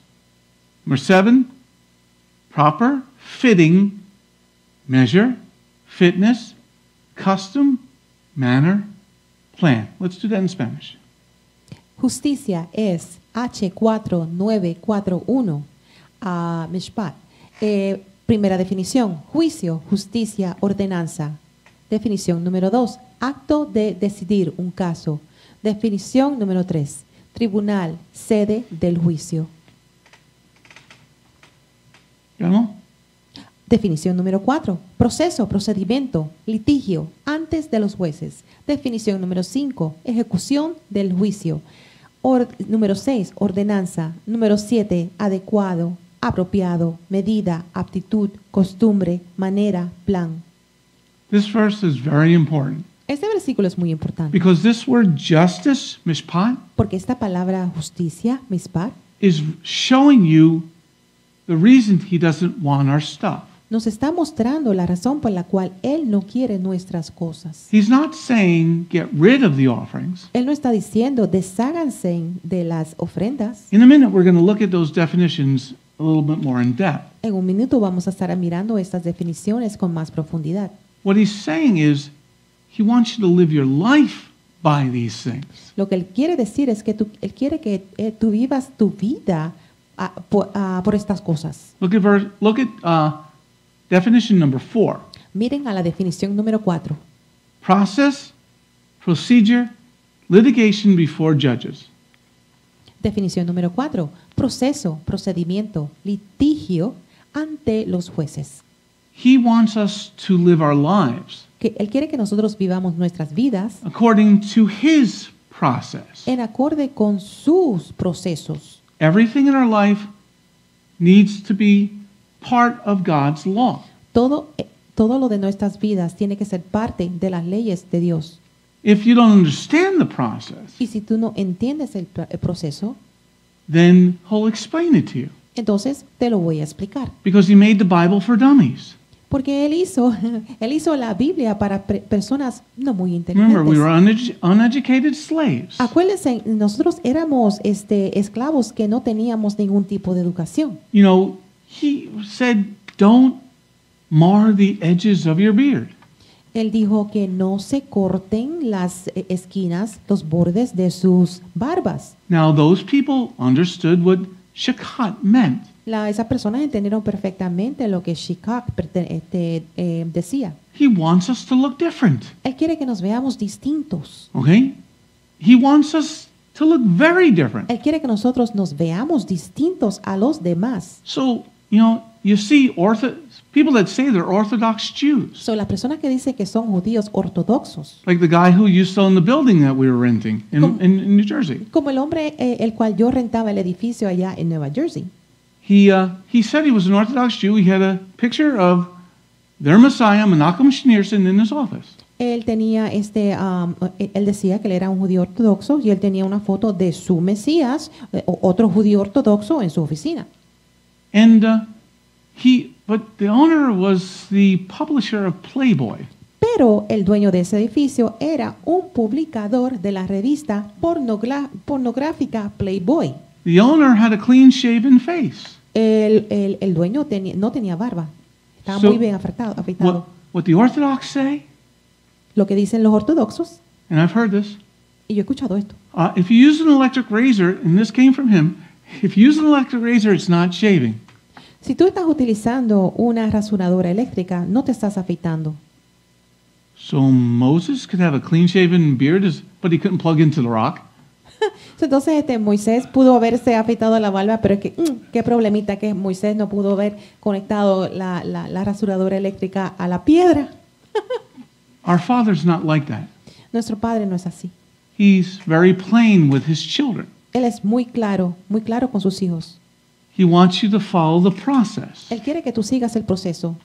When you follow the directions, you'll get to the promised land. Si tú sigues la dirección, tú vas a llegar a la tierra prometida. Write that down. Escriban esa nota, por favor. If you follow the directions, you'll get to the promised land. Si tú sigues las direcciones del Padre, tú vas a llegar hacia la tierra prometida. If you follow the directions, you will get to the promised land. Si tú sigues las direcciones, tú sí vas a llegar a la tierra prometida. If you follow the directions, you will get to the promised land. Si tú sigues la dirección de Jehová, tú vas a llegar a la tierra prometida. All right, let's look at definition number 7.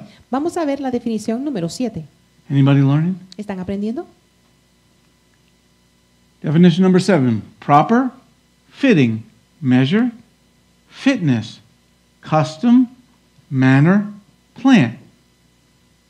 Definición número 7. Adecuado, apropiado, medida, aptitud, costumbre, manera, plan. What he's saying there in that verse, Lo que él está diciendo ahí en ese versículo, instead of bringing all these offerings, en vez de traer todas estas ofrendas, live your life according to Jehovah's plan. vivan su vida de acuerdo con el plan de Jehová. Are you going to be perfect? ¿Acaso tú vas a ser perfecto? No. No.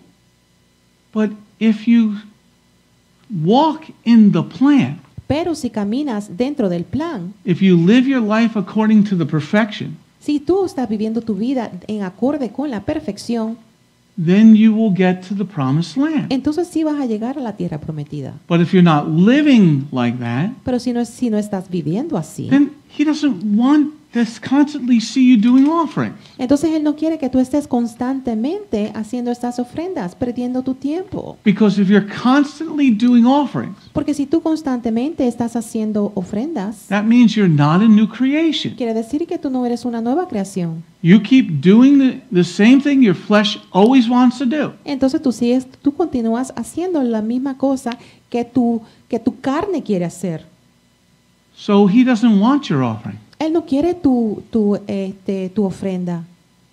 He wants you to listen. Él quiere que tú escuches. He wants you to live by his plan. Él quiere que tú vivas de acuerdo con su plan. Let's look at Amos chapter 5 verse 24. Vamos a ver a Amós capítulo 5 versículo 24. Instead, let justice well up like water and righteousness like an ever-flowing stream. Amen. Amen. Let's take a look at the word righteousness. Vamos a ver a la palabra justicia. I'll do it in English and then we'll do it in Spanish. Amen. Righteousness is age 6666. Zadik! Definition number 1. Justice, righteousness. Definition number 2. Righteousness in government. Definition number 3. Of judge, ruler, king. Number 4. Righteousness of God's attributes. Number 5. Righteousness in a case or cause. Number 6. Righteousness, truthfulness. 6. Righteousness as ethically right. Rectitud es H6666. Et sadik, y entonces definición número 1 es justicia, rectitud. Definición número 2, rectitud en el gobierno. Definición número 3, de juez, gobernante, rey. Definición número 4, rectitud de atributo de Dios. Definición número 5, rectitud en un caso o causa. Definición número 6, rectitud, veracidad. Definición número 7, rectitud como éticamente correcto. Go back to definition number 2. Vamos de vuelta a la definición número 2. Righteousness in government. Definición número 2, rectitud en el gobierno. What he's saying is, I don't want all your offerings. Lo que él está diciendo, yo no quiero todas esas ofrendas. I want your government to start acting right. Yo quiero que el gobierno de ustedes comiencen a portarse bien. Well, I can't change that. Yes, you can. Si pueden. We got to start raising up godly children. Tenemos que comenzar a crear a nuestros niños que sean como Dios quiere que lo hagamos. You know, there's many countries starting to come up, Muchos países se están levantando, meaning, you know, they're getting economically sound. que económicamente creciendo. The thing that's going to destroy them, Una de las cosas que los va a destruir, because it's throughout the Bible, porque es a través de la Biblia, and it's in Amos a few times. y está en Amós unas cuantas veces. If you don't have the Lord Si tú no tienes al Señor and His laws, y sus leyes, you will fall to the money. te vas a caer porque estás buscando el dinero. So when you have a government void of God, Cuando tienes un gobierno que no tiene a Dios, then God gives you a man who doesn't know what planet he's on. entonces Dios te va a dar a un gobernante que él ni siquiera sabe en qué planeta se encuentra. He gives you Tim Tillis, who's his scum. Te da a esta persona que sea Tim Tillis, que es prácticamente una basura. He gives you all these people that are selling their souls to the devil.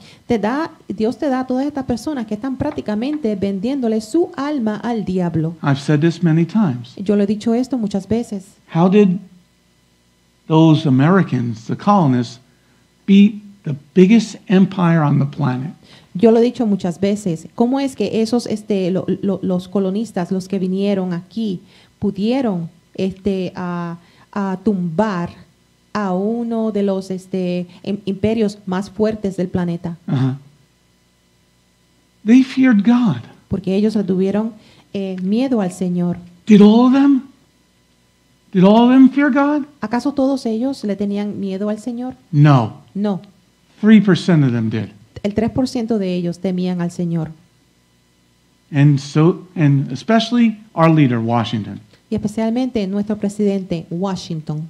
You got the idiots out there who say Washington was a Mason.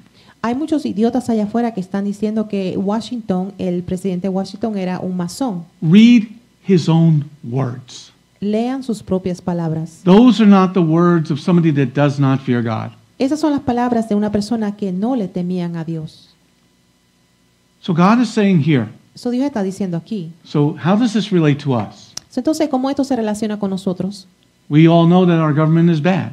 Todos nosotros sabemos que nuestro gobierno es malo. We need to start standing up. Tenemos que comenzar a pararnos. God is saying instead of all those offerings, Dios dice que él no quiere esas ofrendas. do whatever it takes to get rid of those awful leaders. Nosotros tenemos que hacer todo lo que está en nuestro poder para deshacernos de esos líderes que son malos. Take out the pawns. Saquen a los que son malos. If the pawns are afraid to get arrested, Si esas personas que están implantadas, esas personas que están haciendo todo ese daño, tienen miedo de que los arresten. if the pawns are afraid to lose their businesses, their homes, Si esas personas que son las bien malas están aterradas de perder sus negocios, sus casas, if the pawns are afraid to lose everything they believe in, si esas personas están aterradas en perder en todo lo que ellos creen, they're not going to work for the big bad wolf. no van a estar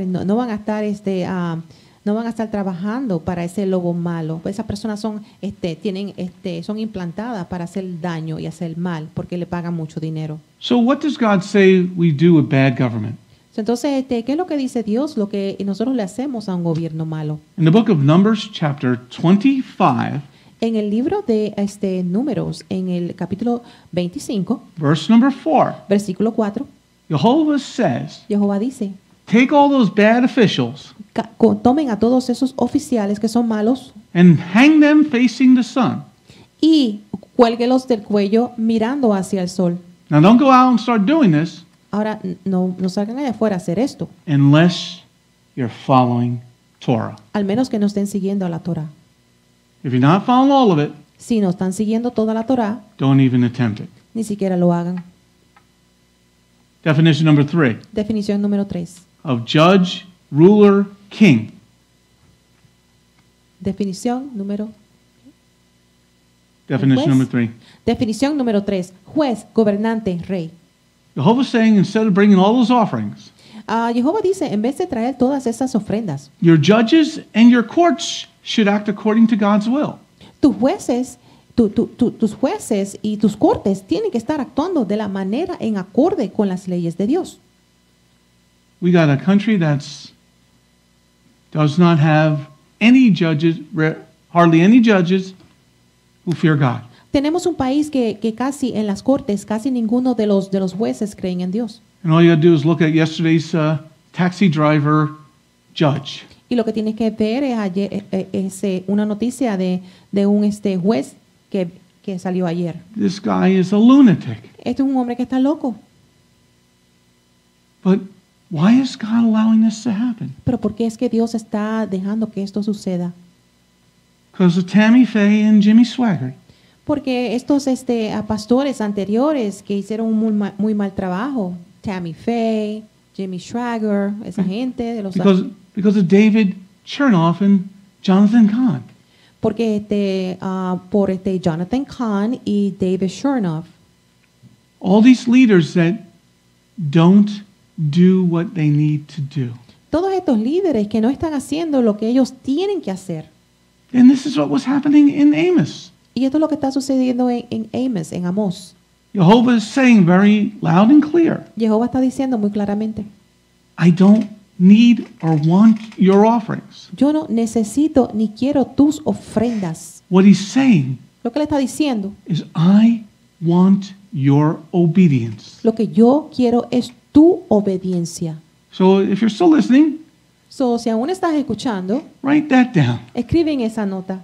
I want your obedience. Yo quiero tu obediencia. God says, I want your obedience. Dios dice, yo quiero tu obediencia. I want your obedience. Yo quiero tu obediencia. Now hold your place in Amos Ahora aguanten su lugar en Amós and turn to Bereshit, Genesis chapter 3. y vayan a Génesis capítulo 3. We're going to look at verse 20 and 21. Vamos a ver versículos del 20 al 21. Anybody learn anything? ¿Están aprendiendo algo? Yeah, the FBI is going to be here soon. Take me. It's time for the battle.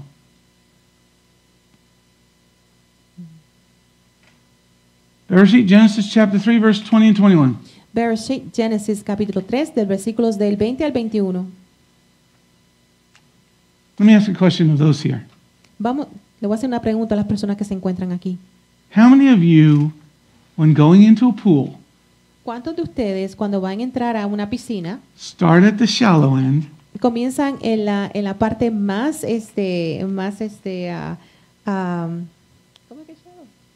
En la parte más que no es tan profunda and walk slowly into the water? y caminan lentamente hacia la profundidad? Anybody like that? Sometimes. ¿Algunas personas son así? All the Okay. time. All right. Most people here are like that. Muchas personas hacen eso. I'm the kind of guy that goes to the deep end and jumps right in. Yo soy el tipo de persona que va directamente a lo profundo. All right. Genesis 3, verse 20 and 21. Versos 21 al 23. 20 al 21. Hello, Jan. The man called his wife Hava because she was the mother of all living.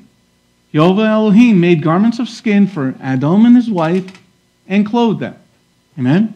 Amen. So when Adam and Hava sinned, So, cuando Adán y Eva pecaron, Jehovah sacrificed an animal for them. Jehová sacrificó un animal para ellos.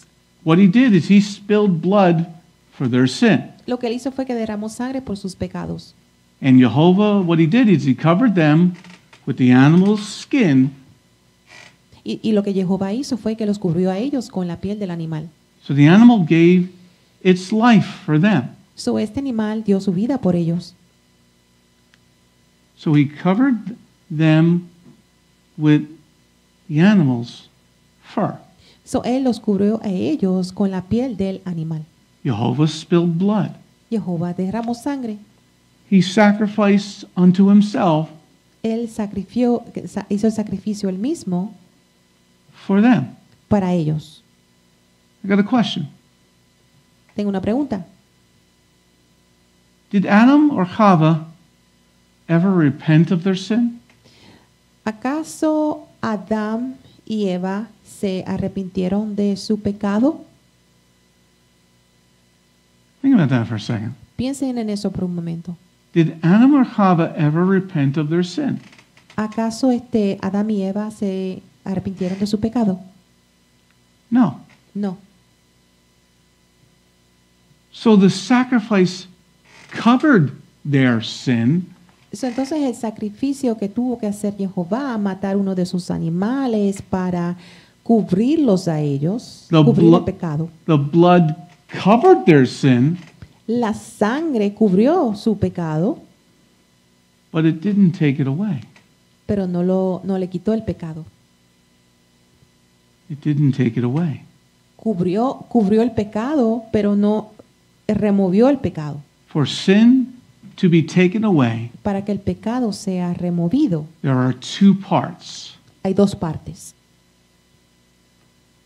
We're going to write this for our notes. Vamos a escribir esa nota. Part number 1, Parte número 1. to have your sin taken away, Para que tus pecados sean removidos. to have your sin taken away, Para que tus pecados sean removidos. to have your sin taken away, Para hacer que tus pecados sean removidos. the proper offering is required according to Torah. El sacrificio apropiado es requerido por la Torah. The proper offering is required according to Torah. El sacrificio apropiado es requerido por la Torah. Now, part number 2. Ahora, parte número 2. The person must repent. La persona se tiene que arrepentir. The person must repent. La persona se tiene que arrepentir. The person must repent. La persona se tiene que arrepentir. They must understand that they have made an error. Ellos tienen que entender que han cometido un error. They must understand that they made an error. Ellos tienen que entender que han cometido un error. One more time, they must understand that they made an error. Ellos tienen que entender que han cometido un error. Adam and Chava never repented. Adán y Eva nunca se arrepintieron. Keep holding Amos chapter 5, Quédense, aguanten su lugar en Amos capítulo 5 and let's confirm what I just said. y vamos a confirmar lo que acabo de decir. Go to Acts chapter 3. Vamos a Hechos capítulo 3. Acts chapter 3, Hechos capítulo 3, verse number 19. versículo 19. Acts chapter 3, verse number 19. Hechos capítulo 3, versículos 19. Everybody got it? ¿Lo tiene? Therefore, repent and turn to God so that your sins may be released. Let me read that again. Therefore, repent and turn to God so that your sins may be erased. Amen? Amen. Is that an amazing verse or what? ¿Acaso eso es no es un verso que es increíble? Jehovah made an offering of an animal for his children, Jehová hizo un sacrificio de un animal por sus hijos, for Adam and Chava. para Adán y Eva. The skins and the blood covered them. La piel y la sangre los cubrió. But nowhere do I read in the Bible Pero en ningún lugar en la Biblia yo leo, ever did those two people repent nunca leí en la Biblia que esas dos personas se arrepintieron por su pecado. without acknowledgement of your sins Sin reconocer tus pecados and turning from your sins. y devolviéndote del pecado, The offerings mean nothing. los sacrificios son nulos, no significan nada. You can make all the offerings you want, Tú puedes hacer todos los sacrificios que tú quieras, but you gotta repent and turn from them. pero tienes que arrepentirte, tienes que darle la espalda al pecado. You have to acknowledge that you've made an error. Tienes que reconocer que has cometido un error. Without acknowledgement, there is no remission of the sins. Sin el reconocimiento del pecado, entonces no hay ningún tipo de remisión de los pecados. The Israelites are making all these offerings. Los israelitas estaban haciendo todo tipo de sacrificio. They were following Torah. Estaban siguiendo la Torá. But he says that's not going to work. Pero él dijo, eso no va a funcionar. Now, you can acknowledge your sins all you want, Tú puedes reconocer todos tus pecados, todo lo que tú quieras. but without the offering, there's no remission of sins. Pero sin la ofrenda no hay ningún tipo de remisión de pecados. See how that works? ¿Tú ves cómo eso trabaja? See, they were doing the offering, but they were not repenting. Por un lado, ellos estaban haciendo los sacrificios, pero que no se estaban arrepintiendo. That was in the old. Eso fue en el antiguo. And in the new, we got all these Christians saying they're repenting, but they're not doing the offering. Y en el nuevo estamos viendo estamos viendo todos estos cristianos que dicen que sí que se arrepienten, pero que no están haciendo los sacrificios. You need both. Necesitan los dos. Now go back to Amos. Ahora vamos a Amos. We're going to look at Amos 5, verse 25 and 26. Vamos al capítulo Amos 5, de versículos 25 al 26. Anybody liking this message? ¿Le está gustando este mensaje? Anybody disagreeing? We can have a good road to Emmaus. ¿Están en desacuerdo? All right, verse 25 and 26. Versículos 25 al 26. Did you bring me sacrifices and offerings in the desert 40 years, house of Israel? No, but now you will bear Sukkot as your king and Kiyun. Your images, the star of your God, which you made for yourselves. Amen? Amen? Amen. Now, did they offer in the desert? ¿Acaso ofrecieron en el desierto? Did they offer in the desert? ¿Acaso ofrecieron sacrificios en el desierto? Well, according to Exodus chapter 24, verse 4 and 5, Bueno, de acuerdo con Éxodos capítulo 24, versículos 4 al 5, they offered in the desert. Ellos sí hicieron sacrificios en el desierto. They offered burnt offerings and sacrificed of peace offerings. Hicieron sacrificios para paz. According to Numbers chapter 7, Y de acuerdo con Números capítulo 7, verse number 12, versículo número 12, they presented offerings on the first day of the Mishkan, ellos presentaron sacrificios el primer día del Mishkan, of the tabernacle. del tabernáculo. Keep holding your place in Amos Aguanten su lugar en Amos and turn to Isaiah chapter 1. y vayan a Isaías capítulo 1. Isaiah chapter 1, Isaías capítulo 1, verse number 11. versículo número 11.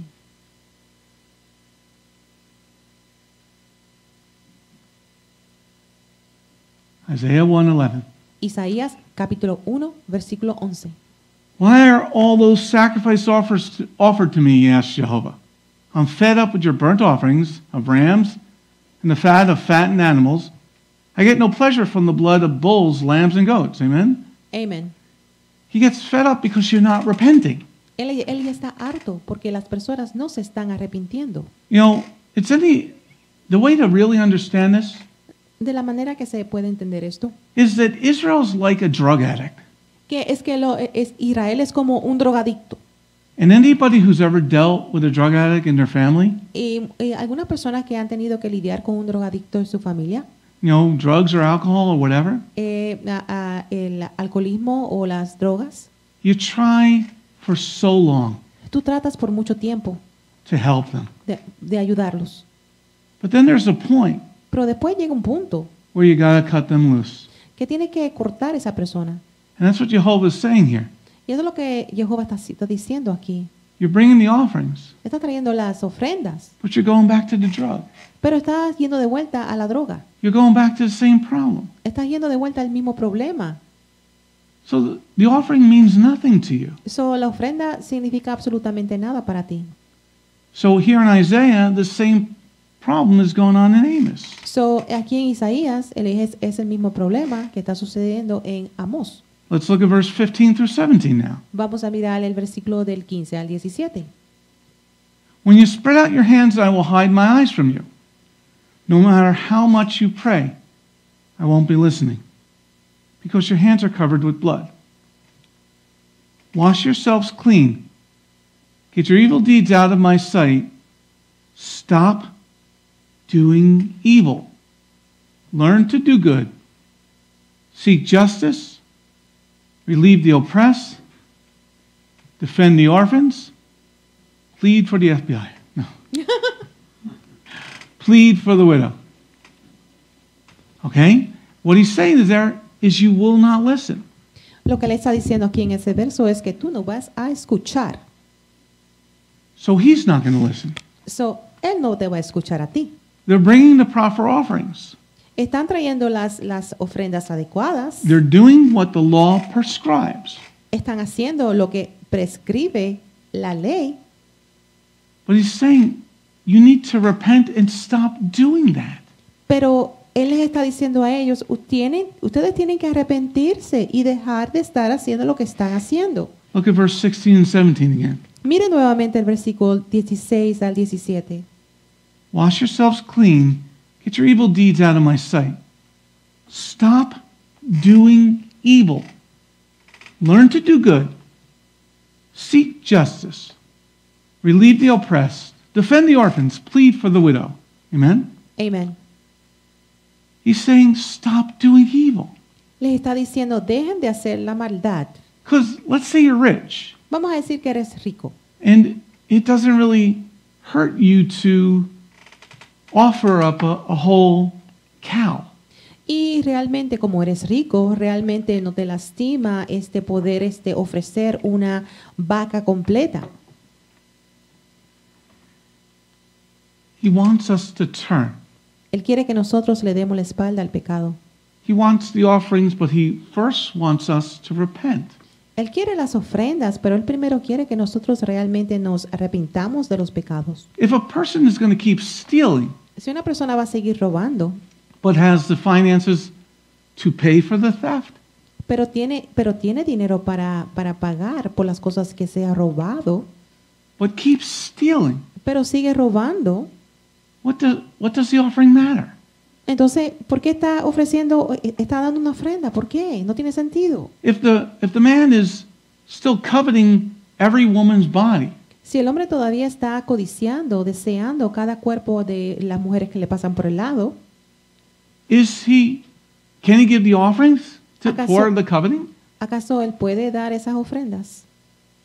But if he's not going to stop the behavior, Pero si él no va a detener ese comportamiento, then what good are the offerings? entonces, ¿de qué le valen las ofrendas? Yeshua paid his life for us, Yeshua dio su vida por nosotros, but we keep doing the same thing. pero nosotros seguimos haciendo lo mismo. So, was it worth it for him? ¿Acaso valió la pena para Yeshua hacer eso por nosotros? Look at verse 16 and 17 again. Miren el versículo 16 y 17 nuevamente. Wash yourselves clean, get your evil deeds out of my sight. Stop doing evil. Learn to do good. Seek justice. Relieve the oppressed. Defend orphans. Plead for the widow. Amen? Amen. So we see that word justice again. Entonces vemos esa palabra nuevamente justicia, And that was the word mishpat. y esa era la palabra mespat. In the seventh definition, En la séptima definición, it means proper, fitting, measure, fitness, custom, manner, plan. en la séptima definición decía Can you put that definition up there? So that she can see? There it is, in Spanish. en la definición número 7 decía Number 7. 7 decía adecuado, apropiado, medida, aptitud, costumbre, manera y plan. Okay? We got to learn to follow God's plan. Tenemos que aprender a cómo seguir el plan de Dios. We got to allow our manners, our way of life, Tenemos que dejar que nuestra la manera de nuestra vida, to become what He wants it to be. que se convierta en lo que Dios quiere que se convierta a las cosas de Él. If you refuse to follow Jehovah's plans, Y si tú te rehusas a seguir el plan de Jehová, you're never going to get to your destination. nunca vas a llegar a tu destino. If you refuse the two parts, Si tú rehusas las dos partes. in one part in the Old Testament we have the offerings, En una parte en el Antiguo Testamento tenemos las ofrendas, but we didn't have the heart. pero no teníamos el corazón. In the New Testament, En el Nuevo Testamento we say we have the heart, estamos diciendo que tenemos el corazón, but we don't do the offerings. pero no estamos haciendo las ofrendas. Let me ask a question. Déjame hacerte una pregunta. Once Jehovah says something, A la vez que Jehová dice algo, does he ever change his mind? ¿acaso Él cambia de opinión, cambia su mente? Write that for your notes. Por favor, escriban esa nota. Once Jehovah says something, ¿Acaso cuando Jehová dice algo, once Jehovah says something, cuando Jehová dice algo, once Jehovah says something, a la vez que Jehová dice algo, does he ever change his mind? ¿acaso cambia su manera de pensar? Does he ever change his mind? ¿Acaso cambia su manera de pensar? Or his instructions? O las instrucciones. Or his instructions? O las instrucciones. If he ever did that, Si él algún día hace eso, then you can say Jehovah is a hypocrite. entonces tú puedes decir que Jehová es un hipócrita. Go back to Amos chapter 3. Vamos de vuelta a Amós, capítulo 3. Yes. Amos chapter 3, verse 3 through 7. Vamos de vuelta a Amós, capítulo 3, versículos del 3 al 7. This is a real beautiful passage Esto es un pasaje muy bonito because it says a lot. porque dice mucho. Amos 3, verse 3 through 7. Amós 3, del versículos 3 al 7. Do two people travel together without having so agreed? Does a lion roar in the forest when it has no prey? Does a young lion growl in its lair if it has caught nothing? Does a bird get caught in a trap on the ground if it hasn't been baited? Does a trap spring up from the ground when it has taken nothing? When the shofar is blown in the city, don't the people tremble? Can disaster befall a city without Jehovah having done it? Jehovah Elohim does nothing without revealing his plan to his servants, the prophets. Amen? Amen. Go back to verse number 3. Vamos de vuelta al versículo número 3. Do two people travel together without having so agreed? Amen? Amen. That's a very powerful verse. You can't walk with Yeshua Tú no puedes caminar con Yeshua if you're not in agreement with God, with his Father's commandments. si no estás de acuerdo con los mandamientos de su Padre. You can't walk with the Father No puedes caminar con el Padre, unless you agree with his commandments. al menos que no estés de acuerdo con sus mandamientos. Write this for your notes. Escriban esta nota. Am I in agreement with Jehovah's mitzvot? ¿Acaso yo estoy de acuerdo con los mandamientos de Jehová? Am I in agreement with Jehovah's mitzvot? ¿Acaso yo estoy de acuerdo con los mandamientos de Jehová? Am I in agreement with Jehovah's mitzvot? ¿Acaso yo estoy de acuerdo con los mandamientos de Jehová? If you don't agree with his commandments, Y si tú no estás de acuerdo con sus mandamientos, you can't go down his road. entonces tú no puedes caminar por ese camino. If you can't go down that road, Y si tú no puedes caminar ese camino, you're not going to get into heaven. no vas a entrar al reino de los cielos. Look at verse number 7. Miren al versículo número 7. Jehovah Elohim does nothing without revealing his plan to his servants, the prophets. Amen? Amén. Jehovah loves us. Does everybody agree with that? Jehová nos ama. ¿Todos están de acuerdo con eso? He loves us. Él nos ama.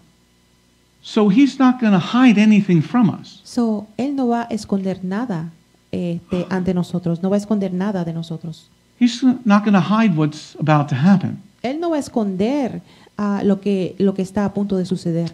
Because verse number 7 says, he does nothing without revealing.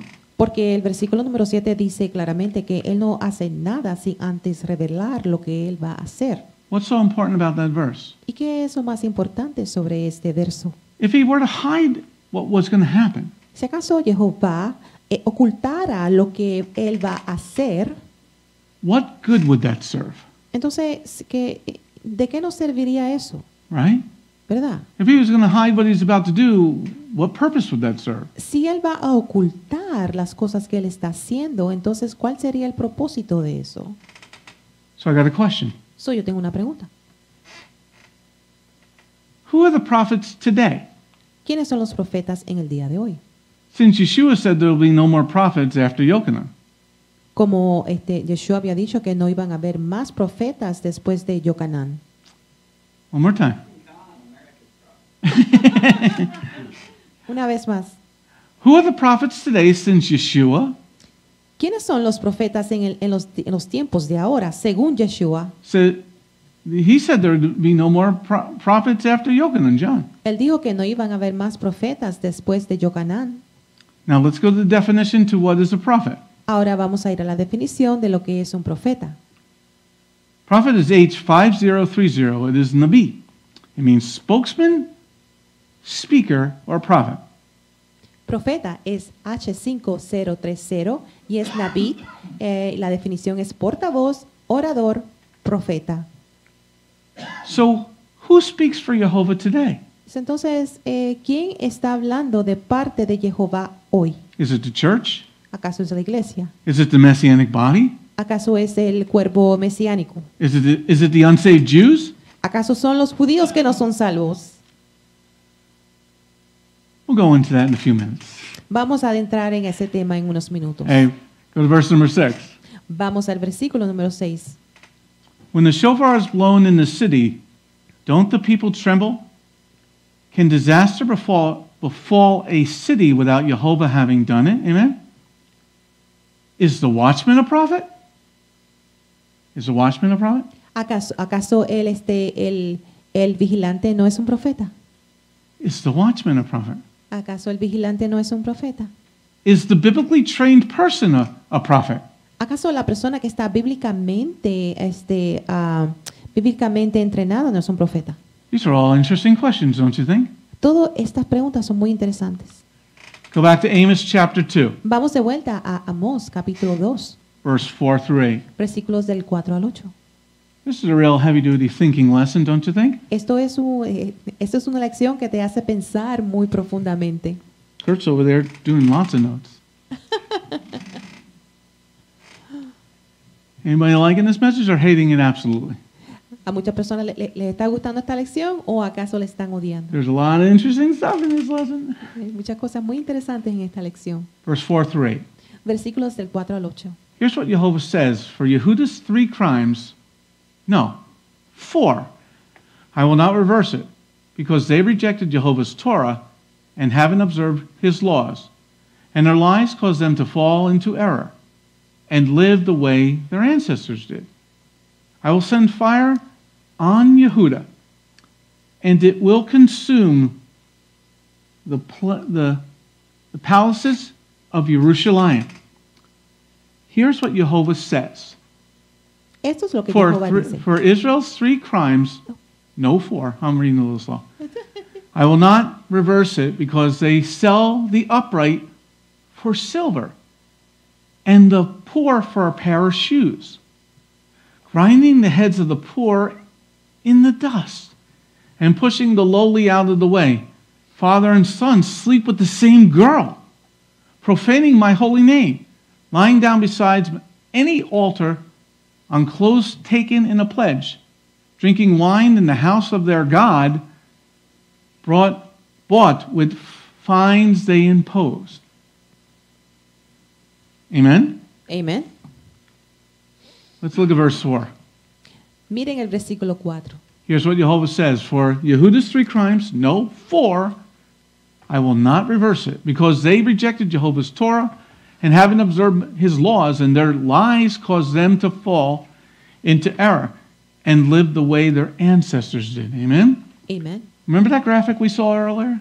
¿Se acuerdan de la gráfica que acabamos de ver? When Amos was writing, there were so many other people writing Cuando Amós estaba escribiendo, habían muchas personas escribiendo al mismo tiempo because they had fallen into error, porque ellos habían caído en un error. the way that their ancestors did in the desert.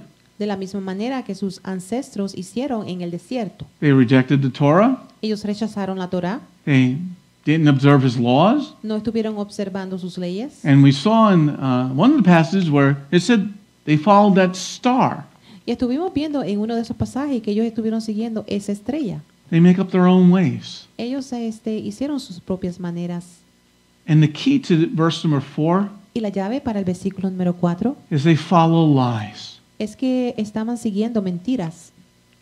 When people live by lies, Cuando las personas viven en mentiras, con las mentiras, they live without rules. viven sin leyes. Yeah. Are we living in a country full of lies? ¿Acaso nosotros estamos viviendo en un país que está lleno de mentiras? That's why there are no rules. Por eso es que no hay ninguna reglas. You know, anybody could see Cualquier persona puede ver that the president, he's not mentally there. que nuestro presidente mentalmente no está ahí. How is he still in the office of president? ¿Cómo es que él todavía está en la oficina como presidente? Why is God allowing this? ¿Por qué es que Dios está permitiendo esto? Because we live in a country of lies. Porque estamos viviendo en un país de mentiras. We live without rules. Estamos viviendo sin ningún tipo de reglas. And we're in a constant state this close to collapsing. Y estamos en al punto del colapso. Any day, our country could totally implode. Cualquier día nuestro país va a haber una explosión interna. Any day there could be war. Cualquier día puede haber guerra. Any day there could be a famine. Cualquier día puede haber una hambruna. One, click of the electrical grid, it goes down. El sistema de la electricidad puede caer There will be a famine. y va a haber hambruna. Because if you can't pump the gas, the trucks can't get here. Porque si no puedes pompear la gasolina, los troces no pueden llegar a donde estamos nosotros. One natural disaster Es un desastre natural. can totally destroy a nation. Puede destruir una nación por completo. Because if the people can't trust one another, Porque si las personas no pueden confiar una a la otra, if everyone is for themselves, si cada persona está pendiente tan solo a sí mismo, they're not going to help each other. no se van a ayudar unos a otros. Look at verse number 6. Miren el versículo número 6. Here's what Jehovah says. For Israel's 3 crimes, no 4. I will not reverse it, because they sell the upright for silver, and the poor for a pair of shoes. Amen? Amen. So the leadership is selling the people. So, el liderazgo está vendiendo a las personas. They're selling them for silver. Están vendiéndolo por plata. Now, what does the word upright or righteous mean? ¿Qué es lo que la palabra It's going to be in the definition. la palabra justo, justicia, es Right. algo más parecido. Let's just go to the definition. I'll read it in English and then we'll get that word in Spanish. Amén. Okay, upright and righteous. It's a little bit different than the word we said before. It's H6662. Definition number 1. Just, lawful, righteous. Definition number 2 is similar to the other one. Just, righteous in government. Number 3, just, right in one's cause. Number 4, righteous in conduct and character. 5, righteous as justified and vindicated by God. Number 6, right, correct, lawful.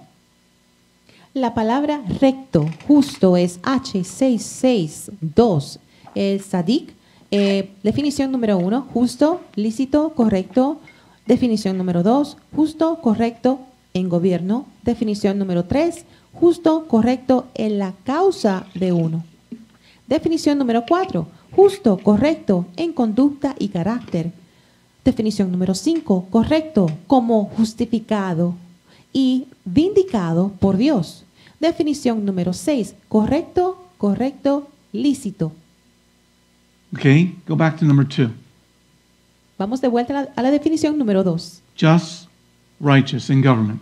Justo, correcto en gobierno. So if you're righteous against all the evil people, Entonces, si tú eres una persona justa en contra de todas las personas malvadas, if you follow Elohim, si tú sigues a Elohim, what verse number 6 is saying, lo que el versículo número 6 está diciendo, they're going to sell you to the evil people. está diciendo que a ti te van a vender a las personas malvadas. The evil people will work against you Las personas malvadas van a trabajar en contra de ti because they hate the light. porque ellos odian la luz. Anybody feel that at work? ¿Algunos de ustedes sienten eso en el trabajo? You know, you're doing your job. Tú estás haciendo tu trabajo. You show up every day. Tú llegas todos los días. You give your 8 hours or Tú more, haces tus 8 horas o 12 and they work against you. y trabajan en contra tuya. That's exactly what verse 6 is saying. Eso es exactamente lo que el versículo 6 está diciendo. They sell you, they work against you. Ellos te venden, trabajan en contra de ti. Look at definition number 3. Miren a la definición número 3. Just, right in one's cause. Definición número 3 es justo, correcto en la causa de uno. You do your job, you do it to God. Tú haces tu trabajo porque tú trabajas para Dios. You're just in your cause. Tú eres justo en la causa tuya. And you got people working against you. Y tú tienes a personas que están trabajando en contra tuya. They call out every third day. Ellos dicen que no vienen a trabajar. They take 2-hour lunches. Cogen cuando se van a la hora del almuerzo, se toman un almuerzo de 2 horas. They're constantly in the bathroom or on a cigarette break. Están constantemente en el baño o afuera fumándose un cigarrillo. You know, but you're working for Yeshua, you're working for his father. Pero tú estás trabajando para Yeshua, tú estás trabajando para tu padre. And they hate the light. Y ellos odian la luz. Let's go to Amos chapter 2, verse number 7. Ahora vamos a Amos capítulo 2, versículo 7. This is an amazing verse. Esto es un verso que es increíble. Grinding the heads of the poor in the dust and pushing the lowly out of the way. Father and son sleep with the same girl, profaning my holy name. Amen? Amen. They grind the heads of the poor into the dust. Le cogen las cabezas de los pobres y se la como que restriegan en la tierra. You're going to own nothing and like it. Tú no vas a ser dueño de nada y te va a encantar. You're going to eat bugs and like it. Tú vas a comer insectos y te van a gustar. These people are greedy for money and they'll grind us into the dust. Estas personas tienen mucha avaricia, quieren mucho dinero y van a coger a las personas como nosotros, van a tirarnos al suelo y van a restregar nuestras cabezas en la tierra. These people think you deserve nothing. Estas personas piensan que tú no te mereces absolutamente nada. But these people in verse number 7, Pero estas personas en el versículo número 7 they don't follow the rules of Elohim. no siguen las reglas de Elohim And they'll lovingly push us into the dust y ellos muy amorosamente nos van a tirar hacia la tierra, hacia el polvo, because we want the Shabbat off. porque nosotros queremos tener Shabbat, tenemos que estar libres para el Shabbat. We don't want to eat unclean food. No queremos comer comida sucia, impura. They will work against us because they hate the light. Ellos van a trabajar en contra de nosotros porque ellos odian la luz. So what do? ¿So qué hacemos nosotros? Turn to Amos chapter 5, Vamos a Amos capítulo 5 and let's look now at verse 4 through 6. y vamos a mirar ahora el versículos del 4 al 6. As I said, the book of Amos is really amazing, and I highly recommend reading it this week. Como le estaba diciendo, el libro de Amós es un libro que es increíble. Realmente les recomiendo que lo lean esta semana. For here's what Jehovah says to the house of Israel: If you seek me, you will survive. But don't seek Bethel or Gilgal or pass on to Beersheba. For Gilgal will certainly go into exile, and Bethel will come to nothing. If you seek Jehovah, you will survive. Otherwise, he will break out against the house of Joseph like fire devouring Bethel, with no one to quench the flames. Amen. Amén. How do we survive? ¿Cómo nosotros sobrevivimos? Look at verse number 4. Miren el versículo número 4. For here's what Jehovah says to the house of Israel: If you seek me, you will survive. Amen. Amén. He always gives you choices. Él siempre te da opciones. He's not going to force us to follow him. Él no nos va a obligar a nosotros a que lo sigamos a él. So what does it mean to seek him? So, ¿cuál es el significado de nosotros buscarlo a él? Yeshua said, "Seek me and you will find me." Yeshua dijo, si tú me buscas, me vas a encontrar. What's one of Yeshua's titles? ¿Y cuál es uno de los títulos de Yeshua? He's the Word of God, right? La palabra de Dios. So when you seek the Word, So, cuando tú buscas a la palabra, you will survive. tú vas a sobrevivir. You know, how many of us, ¿Cuántos de nosotros you began to read the Word, comenzaste a leer la palabra and it spoke to you deeply, y te habló profundamente and you repented y te arrepentiste because you saw it and you did it. porque tú lo vistes y lo hiciste? You know, you may have known it, but you didn't want to do it. Quizás ya tú conocías de la palabra, pero no querías hacer lo que decía. Or maybe you were reading it really for the first time. O quizás tú realmente lo estabas leyendo por primera vez. What he's saying here Lo que está diciendo ahí is if you seek him, you will live. es que si lo buscas, tú vas a vivir. If you do what he says, you will live. Si tú haces lo que él dice, tú vas a vivir. Look at verse number 6. Miren el versículo número 6. If you seek Jehovah, you will survive. Otherwise, he will break out against the house of Joseph like fire, devouring Beit El with no one to quench its flames. Amen? So he says again, if you seek me, you will survive. So él dice nuevamente que si me buscas, tú vas a sobrevivir. This is not a God who's trying to hide, Esto no es un Dios que se está tratando de esconder. but this is a father who's trying to tell his children what they need to do. Esto es un padre que le está tratando de decir a sus hijos lo que ellos tienen que hacer. And he says something very difficult in verse 6. Y él dice algo muy difícil en el versículo número 6. He's saying, if you don't seek me, Él dice, si no me buscas, he's going to break out in fire against you. él va a desatar un fuego contra de ti. What's so bad about fire? ¿Qué cosa es tan malo sobre el fuego? It's going to destroy your home. El fuego va a destruir tu casa, It's going to destroy your food. va a destruir tu comida It may destroy you. y quizás te destruya a ti. Now, fire is good in one regard. El fuego, por un lado, es algo que es bueno. Fire purifies things. El fuego purifica las cosas. And we're told that he's going to purify us like silver. Y se nos ha sido dicho que Él nos va a purificar como plata.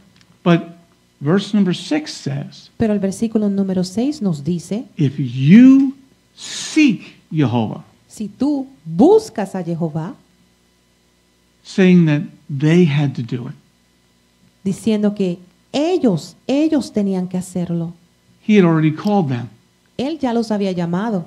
Now he's saying, Ahora está diciendo, it's your turn to do what he's asking. ahora te toca a ti de hacer lo que Jehová te está pidiendo que tú hagas. Now let's look at verse 10 and 11. Ahora vamos a ver versículos 10 y 11.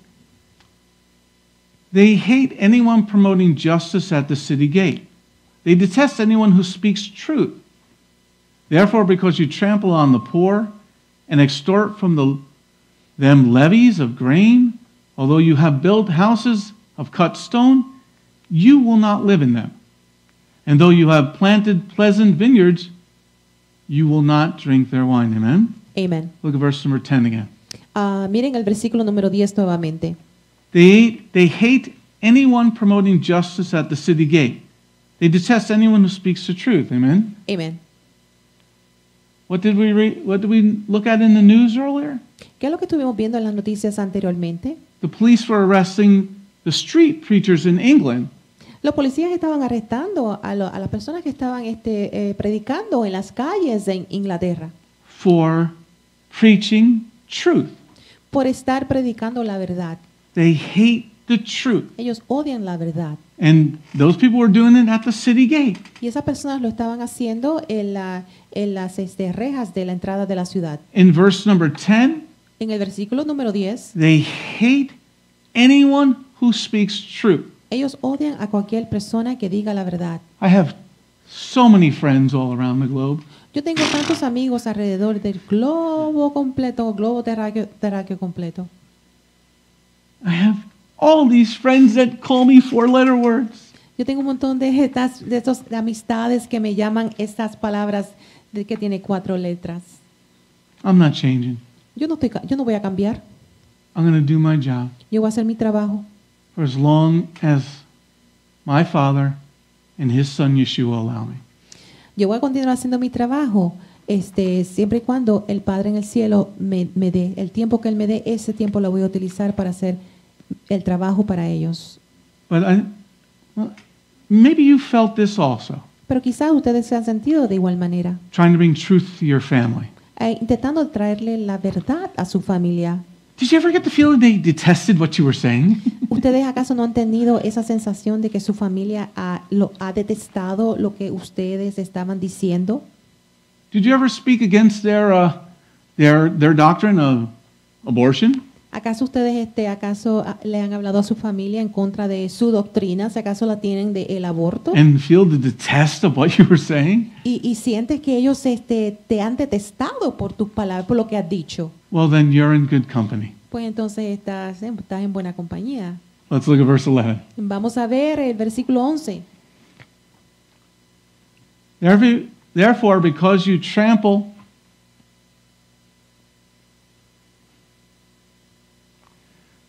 just bring the volume down a little bit. It's ringing on the internet. Just the main volume now. Therefore, because you trample on the poor and extort from them levies of grain, although you have built houses of cut stone, you will not live in them. And though you have planted pleasant vineyards, you will not drink their wine. Amen? Amen. You know, one of our brothers came in today, Uno de nuestros hermanos vino hoy and he said you had to pray because he was really mad. que por favor oráramos por él porque estaba muy furioso. Because his government, Porque su gobierno, where he is living, donde él está viviendo, is levying grain taxes from him están aumentándole los impuestos a él in the form of taxes. en los impuestos, le están subiendo, tiene que pagar más impuestos ahora. Evil extorts from us Lo están, el maligno nos extorsiona because we're playing their game. porque estamos jugando su juego. And how do we win? ¿Y cómo nosotros ganamos? We have to seek and follow God. Tenemos que buscar y seguir a Dios. You know, even in the Brit Hadashah. Incluso en el Brit Hadashah. You know, the Romans asked Yeshua to pay the tax. Los romanos le pidieron a Yeshua que pagaran el impuesto. Does not your rabbi pay the tax? ¿Acaso tus rabinos no pagan los impuestos? Did Yeshua pay the tax? Y Yeshua pues pagó los impuestos. Well, he got it out of a fish. Let's look at verse number 16. Vamos a ver el versículo 16. Therefore, thus says Jehovah Elohei Sivot, Jehovah, in all public squares there will be lamentation. In all the streets they will cry, oh no! They will summon farmers to mourn and professional mourners to wail. Amen? Amen. Who are the nowadays prophets? ¿Quiénes son los profetas hoy en día? What's going on around the world? ¿Qué es lo que está sucediendo a través del mundo entero? What did it say in verse 16? ¿Qué es lo que está diciendo en el versículo 16? They summon the farmers. Han llamado a los granjeros. I didn't know what to make of what was going on in the news until I saw this verse. Yo no sabía qué pensar de las noticias hasta que vi este versículo. In France, En Francia, in Germany, en Alemania, in Greece, en Grecia and some other countries, y en otros países, all the farmers are mourning. They're putting manure by all the government buildings. todos los granjeros están morando, están cogiendo excremento excremento de los animales y poniéndolo en los edificios de los oficiales, They're summoning the farmers. porque están sacándolo a los granjeros. They're blocking up roads. Están bloqueando las carreteras. In France, all the shelves are empty. En Francia, todos los estantes en los supermercados están vacíos. In many cities, En muchas ciudades. because the farmers refuse to bring the food because of what they're being taxed. Porque los granjeros se rehúsan a traer las comidas a los supermercados porque los impuestos son demasiado altos. Let's go to Amos chapter 6, verse 11. Vamos a Amos, capítulo 6, versículo 11. A few more minutes, everybody. Can you take 10 more minutes? Kurt's color's back in his face now.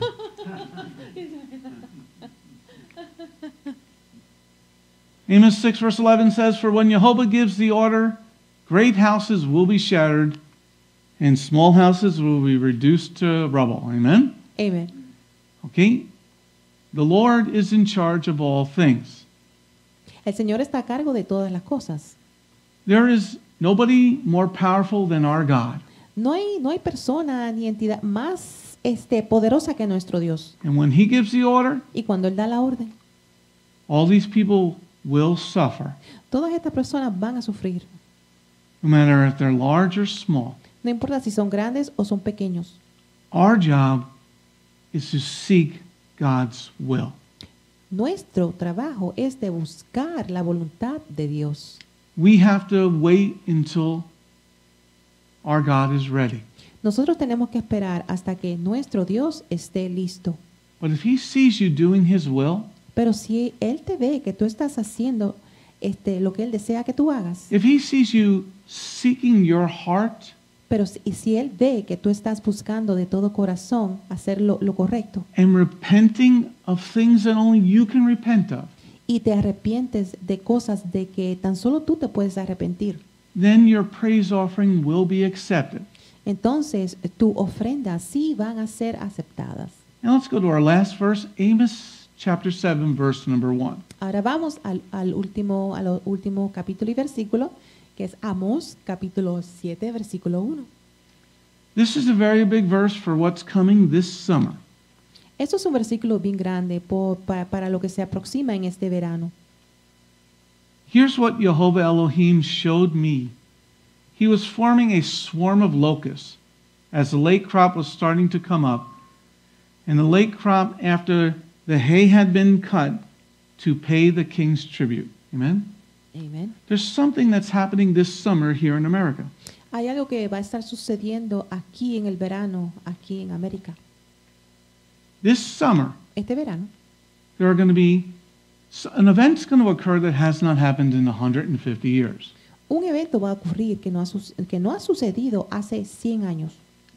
In the Midwest, En in the middle of our country, el centro de nuestro país, where we grow all our food, de Estados Unidos, donde crece toda nuestra comida. there's going to be an event that has... There's somebody at the back door. Okay? Va a haber- There's an event that hasn't happened in 150 years. Va a haber un evento que no ha sucedido en 150 años. There's going to be 2 swarms of locusts coming out at the same exact time. Van a venir de los saltamontes, esos grillos, van a venir de ambos lados. Uno viene van a venir de 2 diferentes direcciones. What do we see in verse number 1? Lo que vemos aquí en el versículo número 1. When God is angry with you, Cuando Dios está enojado contigo, He's going to take your food away. Él te va a quitar tu comida. Now, is starving good? ¿Acaso pasar hambre es algo bueno? I don't think it's very fun to do, Yo no creo que es algo muy divertido hacer, but what it does pero lo que hace is it gives you an opportunity to repent es que te da una oportunidad para que te arrepientas and return to God. y regreses al Señor. This is coming this summer. Esto es lo que se aproxima este verano. Who are the prophets today? ¿Quiénes son los profetas hoy?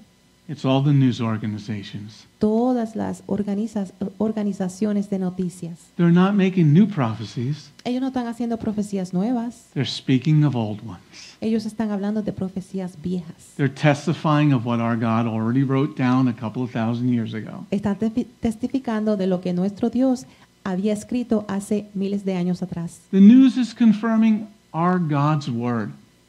La noticia está confirmando las palabras de nuestro Dios. And let me say in closing, Y déjame decir, para cerrar, our God neither slumbers nor sleeps. nuestro Dios nunca duerme. And he says, seek him, and I will be found. Y Él dice, si me buscas, sí me vas a encontrar. Repent, and I will receive you. Arrepiéntete y yo te voy a recibir. Everybody said, Amen. Todos digan amén. And amen. Amén. Let's bow our hearts for one moment. Inclinemos nuestras cabezas. Thank you, Lord, for this incredible lesson. Gracias Dios por esta increíble lección. If you're out there, Si estás allá afuera and today this lesson touched your spirit, y hoy esta lección tocó tu corazón and you don't know where you're going to live 1,000 years from now, y tú no sabes a dónde vas a vivir 1000 años de ahora, let me give you my address. déjame darte mi dirección. I'm going to be living in heaven, Yo voy a estar viviendo en el cielo, at our Father's house. en la casa de mi Padre. And the first step you can take Y el primer paso que tú puedes tomar to also be living there para que también vivas allí is to accept es, that Messiah has come aceptar que el Mesías ha llegado and allow him into your life. y dejarlo que entre a tu vida. So how do you do this? ¿Cómo haces esto? You have to say a prayer, Tienes que hacer una pequeña oración and you must mean it in your heart. y tienes que sentirla en tu corazón. So if you want to accept that Yeshua is the Messiah, So, si tú quieres aceptar que Yeshua es el Mesías, then say these words after me. entonces di estas palabras después de mí. Say, Yeshua, Di, Yeshua, I believe that you are the Messiah. yo creo que tú eres el Mesías. I believe you came to set me free Yo creo que tú viniste aquí para liberarme from my sins. de mis pecados. I ask you to wash me, Te pido que me laves, clean me, que me limpies, make me something new. que me hagas algo nuevo. If you've done that for the very first time Si has hecho esto por primera vez and meant it in your heart, y lo has sentido en tu corazón, then you are born again. entonces has nacido de nuevo. But Yeshua said this, Pero Yeshua dijo esto, that if you don't profess him before man, que si no lo profesas ante los hombres, he cannot and will not profess you before his Father and his angels. Él no puede Él no puede profesarte frente a los ángeles ni de su Padre. If you accepted Yeshua for the very first time, Si tú aceptaste a Yeshua por primera vez en tu vida you're in your sanctuary, lift up your hand so we can pray with you. y estás en el santuario, por favor, levanta tu mano para que oremos por ti. If you're hearing this on radio, television, or internet, Si estás escuchando esto en radio, internet, just let us know so we can pray with you. por favor, déjanos saber para que oremos por In ti. your name, Yeshua. En el nombre de Yeshua. And everybody said, Amen. Amén. And Amen. Shalom, this is Messianic Rabbi Andrew Dinnerman. I would personally like to thank you for tuning in to the Remnant's Call each and every week. You can listen to the full message on our website, Bgmctv.org. If you have drawn closer to the King of Kings, learned more about Him today, we are blessed. If you are blessed by these messages, please consider a donation to our ministry. You can go to our website, Bgmctv.org. That's BETHGOYIM.org, and click on the donate button. You do not have to have a PayPal account to donate. All you need is a debit card. Once again, thank you very much for listening to The Remnant's Call.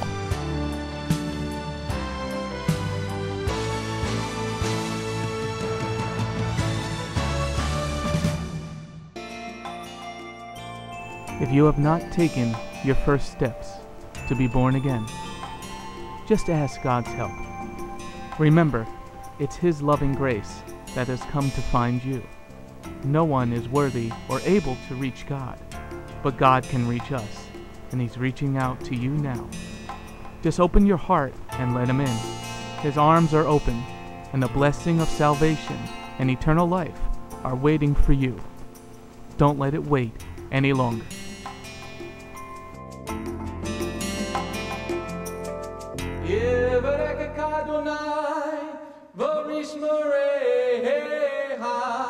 Ya Adonai, panavoleka, vikuneka, Yisa Adonai, panavoleka, vayasem laka, shalom.